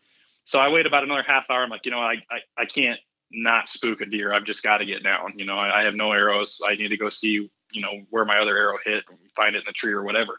So I get down and I'm over there 15 yards from my stand looking for my 3 arrows. I find 2 of them and I'm looking. I cannot find this third arrow. And I bend over to move some brush and I found the arrow. I pick it up. And as I look up, there's a buck. He was missing one eye and he had, I think 3 or 4 times busted on one side and 2 or 3 busted on the other. Like he had been fighting the heck out of some stuff. And he is eye to eye with me at like 3 feet, just staring at me, like stopped on the trail, wondering, what are you doing? And I'm like, this is it. Like, this is where I die right here. These are the stories that you hear about. I had doe pee on my boots and everything. I'm like, oh, great. Like, here we go. Right. And I got so nervous. I started shaking and he kind of looked at me and started tilting his head side to side, trying to figure out what I was. And he finally blew and I could feel his breath on my face. He blew and took off running. I'm like, wow, holy smokes. Like this, I'm never going to experience a better day. Like, and I missed the deer, but whatever. Like, that's so cool. So I go back up to my stand. And I climb back up. Now that I got 3 arrows, I'm like, you know what? I'll wait here for another 20 minutes. It's just too good of a day. I'm not going to go home yet. And I get up there and I get all situated again. And I start seeing a doe coming down the trail towards me. And all the action kind of thus far hadn't been, typically the deer travel the opposite direction on that trail. But this doe was coming back down this direction or towards me, like head on. So I start watching her. Well, behind her, I can see a pretty big body, but I can't make out what it is. I just know it's a big deer. I'm like, okay, a buck's following her too. I'll just wait here and let them walk on by and we'll be done for the day. And she ends up coming right down the trail. And as she gets to the point where, the trail kind of turns and comes directly at me, there's about 25, 30 yards. The other deer that was behind her walked off the trail to the left and went behind some bushes and never saw it. Well, that's when I knew it was a buck because there was a dried up creek bed and they always drop down in there to travel through that area. Yep. And they usually end up, if they do that, they pop up behind the stand where you can't shoot them. And so she walked right underneath my stand perfect. And then I never saw him come out. So I'm like, okay, he dropped down that creek bottom and disappeared. So I gave him about another 15 minutes, didn't see him. And so I'm like, okay, I'm going home. So I get down and I walk over to where the buck was standing that morning when I went to shoot him. I don't see any hair. I don't see any blood, and I can't find my arrow. Like, my arrow's nowhere. And I look in all the trees in that area. I look at the ground. I'm not finding. I'm like, dude, I don't know what I hit, but that arrow either went sailing some other direction or what.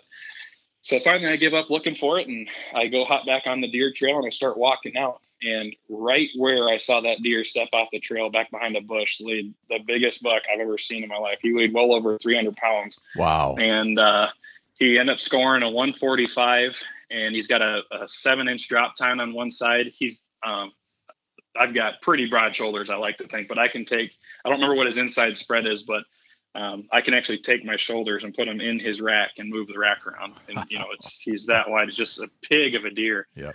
And I just started crying like instantly, because I was like, man, like, Grandpa was here this day. Like, come on. Like, there's no way that, and I've never had a day of hunting that was ever the same. And, but anyway, yeah, that was so I ended up, what had happened was I'd hit him in the shoulder, but my arrow, when I started gutting him and stuff, my arrow had penetrated the broadhead, and I think I probably had 3 inches of shaft that had gone into the deer, and I only got one lung. And what he had done, in the course of 3 hours, that doe took him wherever they went and actually brought him back around to die 30 yards from my tree stand. Wow. I mean, I would have never known I even hit him. There was no blood trail. There was no nothing. I mean, it was just, I was convinced I'd missed that deer. Right. And if that doe wouldn't have come back, and for whatever reason it took him that long to expire, he made it all the way back to the tree stand before he died. And it was actually the taxidermist that I had him at end up kind of messing up some stuff. And so I've had this rack forever, just it never got mounted. And I've always been hard on myself. Like, I've got to kill a deer that was that big and had that same coloration to put that rack on it. Just one of those things. The story's too good to settle for something that's not him, and I never have. And then we moved to Virginia, of course, and there's never going to be a deer big enough in Virginia to right. put that rack on, So I actually, Ben Stern, a buddy of his, does taxidermy, and I didn't know they did it. They do where he buys taxidermy and he sells the horns and stuff. So what he does, if he's got a mount that's in really good shape, he'll keep them out. And if someone has a rack they want to get mounted, you know what you're getting right away when you're looking at the deer. You're not going to have to guess. And he just puts the rack on it for you. So I actually just sent that rack back 2 days ago to Ben to give to his buddy to put on a deer that I picked off his wall. That's darn near good enough to put it on. But I figured I've waited long enough. It's been, right. I'm 28 now, and I shot that deer when I was 14. So 14 years, I've let that rack just sit there, and now I figured it's time to put them up, get to Montana, and we'll put them on the wall now. So, what a great story! Wow, that's awesome. Yeah.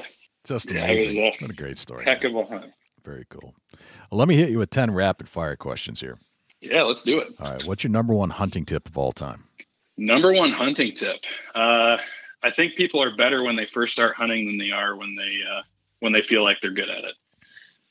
So the reason I say that is I think everything that happened in that hunt I just talked about, I think I was 3 times the hunter I was then, because I was so picky about being still, moving slow. I wouldn't even dream of picking up a cell phone in the tree stand, because you're always looking, you're always alert.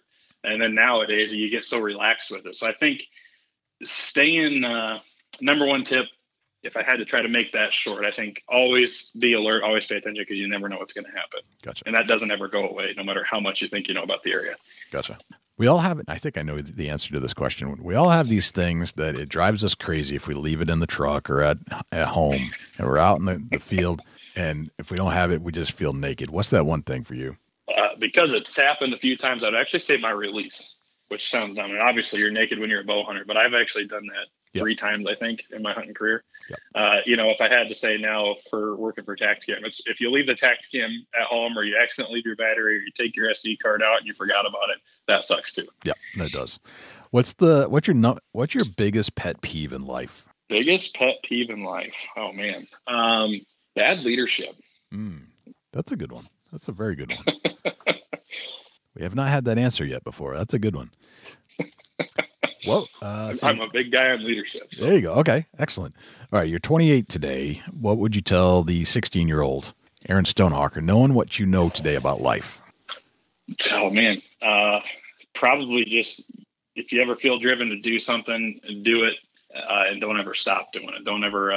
Don't put things on the side table, I guess, for later. Nice. Do them now. Okay. And keep driving at it. All right. You're at a hunting convention somewhere in the world, and a stranger comes up to you and asks you what you do for a living. What do you tell them? I would say I work for Tactacam. It's the world's greatest hunting camera. Nice. What did you have for breakfast this morning? Holy smokes, I haven't had breakfast yet. Wow. Okay. Just realized, yeah, I'll have eggs now that you mentioned it. I always have eggs for breakfast. Okay. Yep. All right. You get your own billboard on the side of a highway. It's a blank canvas. You can put anything you want on it. What would it say? Man, blank canvas billboard, like picture or words? Anything. You decide. Anything.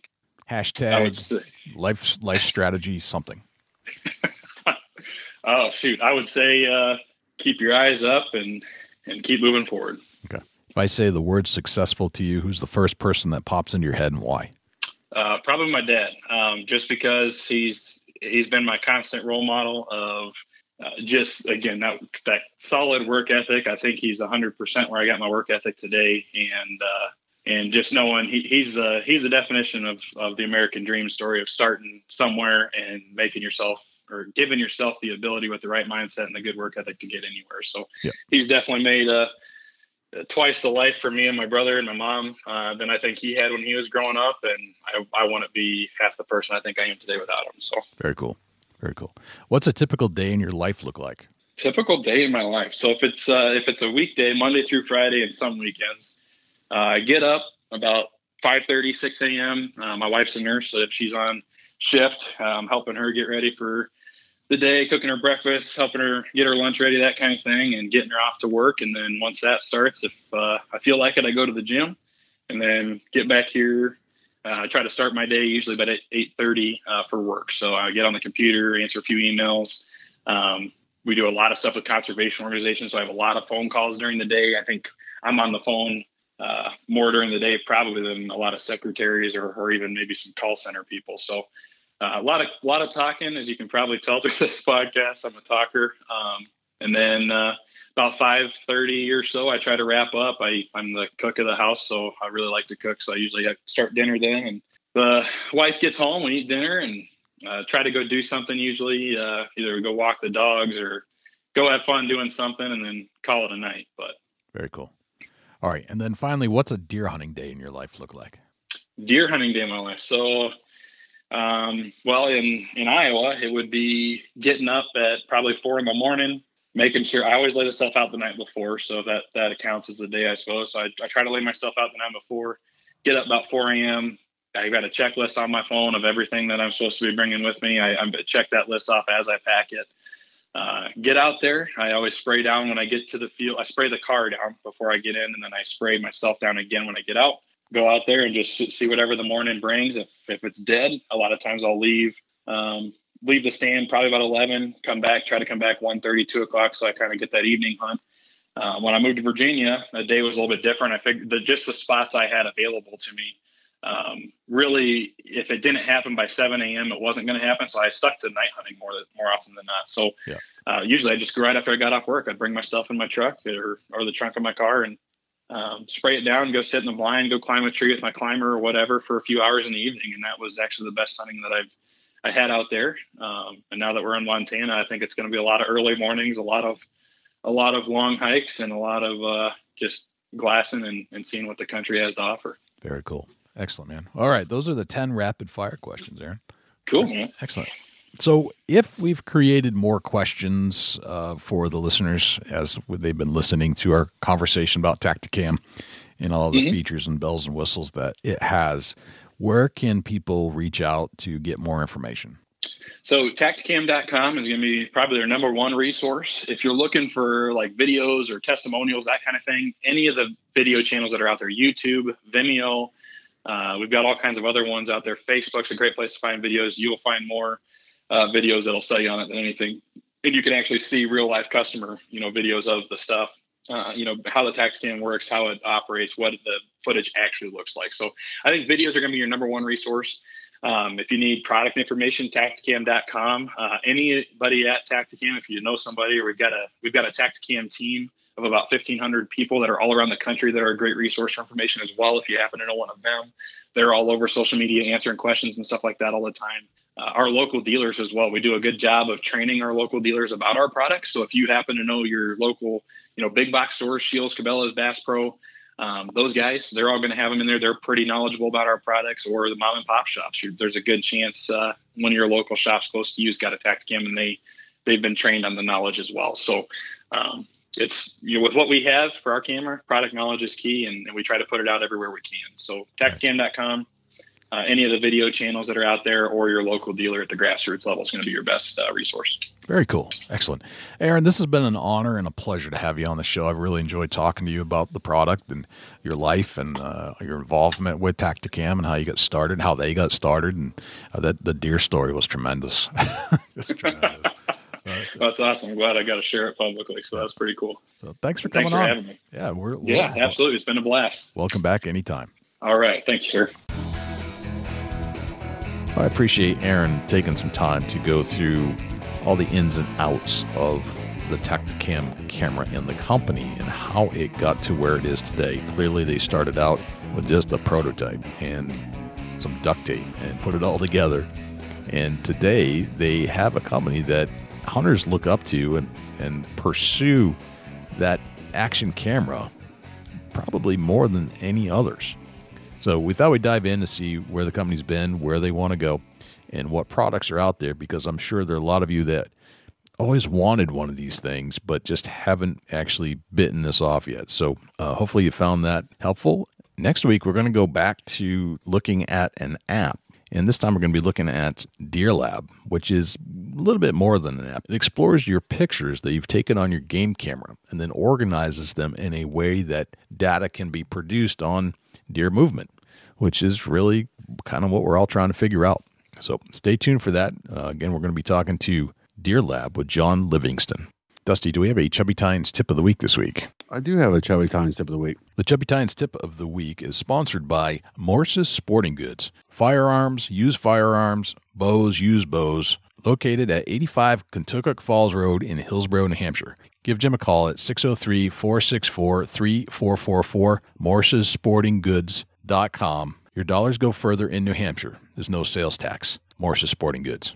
Chubby Tines tip of the week is going to talk a little bit about the pre-rut that's getting ready to come in to play in the whitetail woods here in the next few weeks. We get into, I always say, like around the October 25th through the Halloween, that you're going to see a little pre-rut activity. And what we see here in Ohio is that these bucks are going to start gorging on food. And, a food source is going to be a huge focal point for myself and a lot of other hunters that have been out there and witnessed the pre-rut activities. They're going to start really trying to pack on as many pounds as they can before this rut kicks off. Because we all know once the rut hits, it's nonstop on the run for, a solid month. And they try to really pack on as much nutrition as they can because they're going to deplete all their resources as far as nutritional as they start in the rut and chasing does. And it takes a really, really hard toll on their body once the rut kicks in. But also, you got to remember with the rut kicking off that these bucks are going to run the does. And it seems like daybreak, it starts out in the woods, and then they lead out to some kind of either a CRP or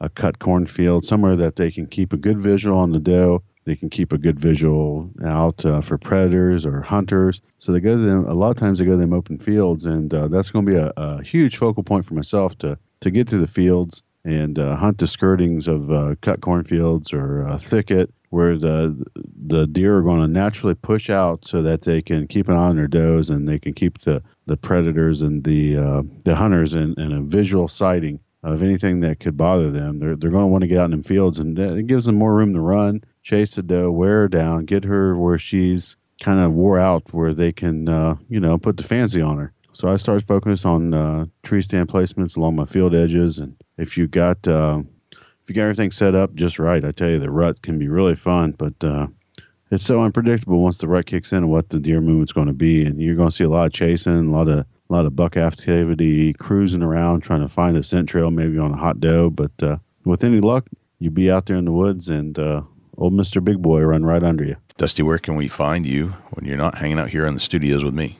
Shoot me an email, dusty@bigbuckregistry.com. You can look me up on Instagram and Twitter @ChasingAntler, Facebook.com/Chubby Tines Outdoors. Jay, where can the people reach out to you when you're not on the mic? Likewise, you can shoot me an email, jay@bigbuckregistry.com, and you can visit us on Facebook, facebook.com/bigbuckregistry. We're also on Twitter, which is twitter.com/bigbuckregistry. We're also on Instagram, instagram.com/bigbuckregistry, and YouTube, which is youtube.com/bigbuckregistry. On YouTube, you can listen to all of our podcasts in their entirety. As far as videos are concerned, it's a boring video, but the audio content is there, so you can actually listen to our podcast. You can also listen to all of our live shows that we've done on Thursday nights when we do them, and we've gone back and re-interviewed a lot of our previous guests we had on the show just to put a face to a voice, let's put it that way.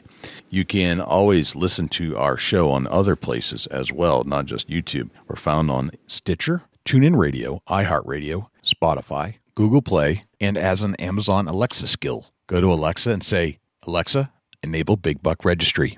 And if you would like to submit a buck to our page for consideration and be featured on our page in front of 250,000 diehard deer hunting fans, all you have to do is go to bigbuckregistry.com/mybuck, and all of the instructions will be right there. I think that's pretty much everywhere we're at. I think that's a wrap, Dusty. That's a whole lot of big buck, Jay. Sure is. I'm Jay Scott. I'm Dusty Phillips. And this is the Big Buck Registry's Deer Hunting Podcast. We'll see you next week.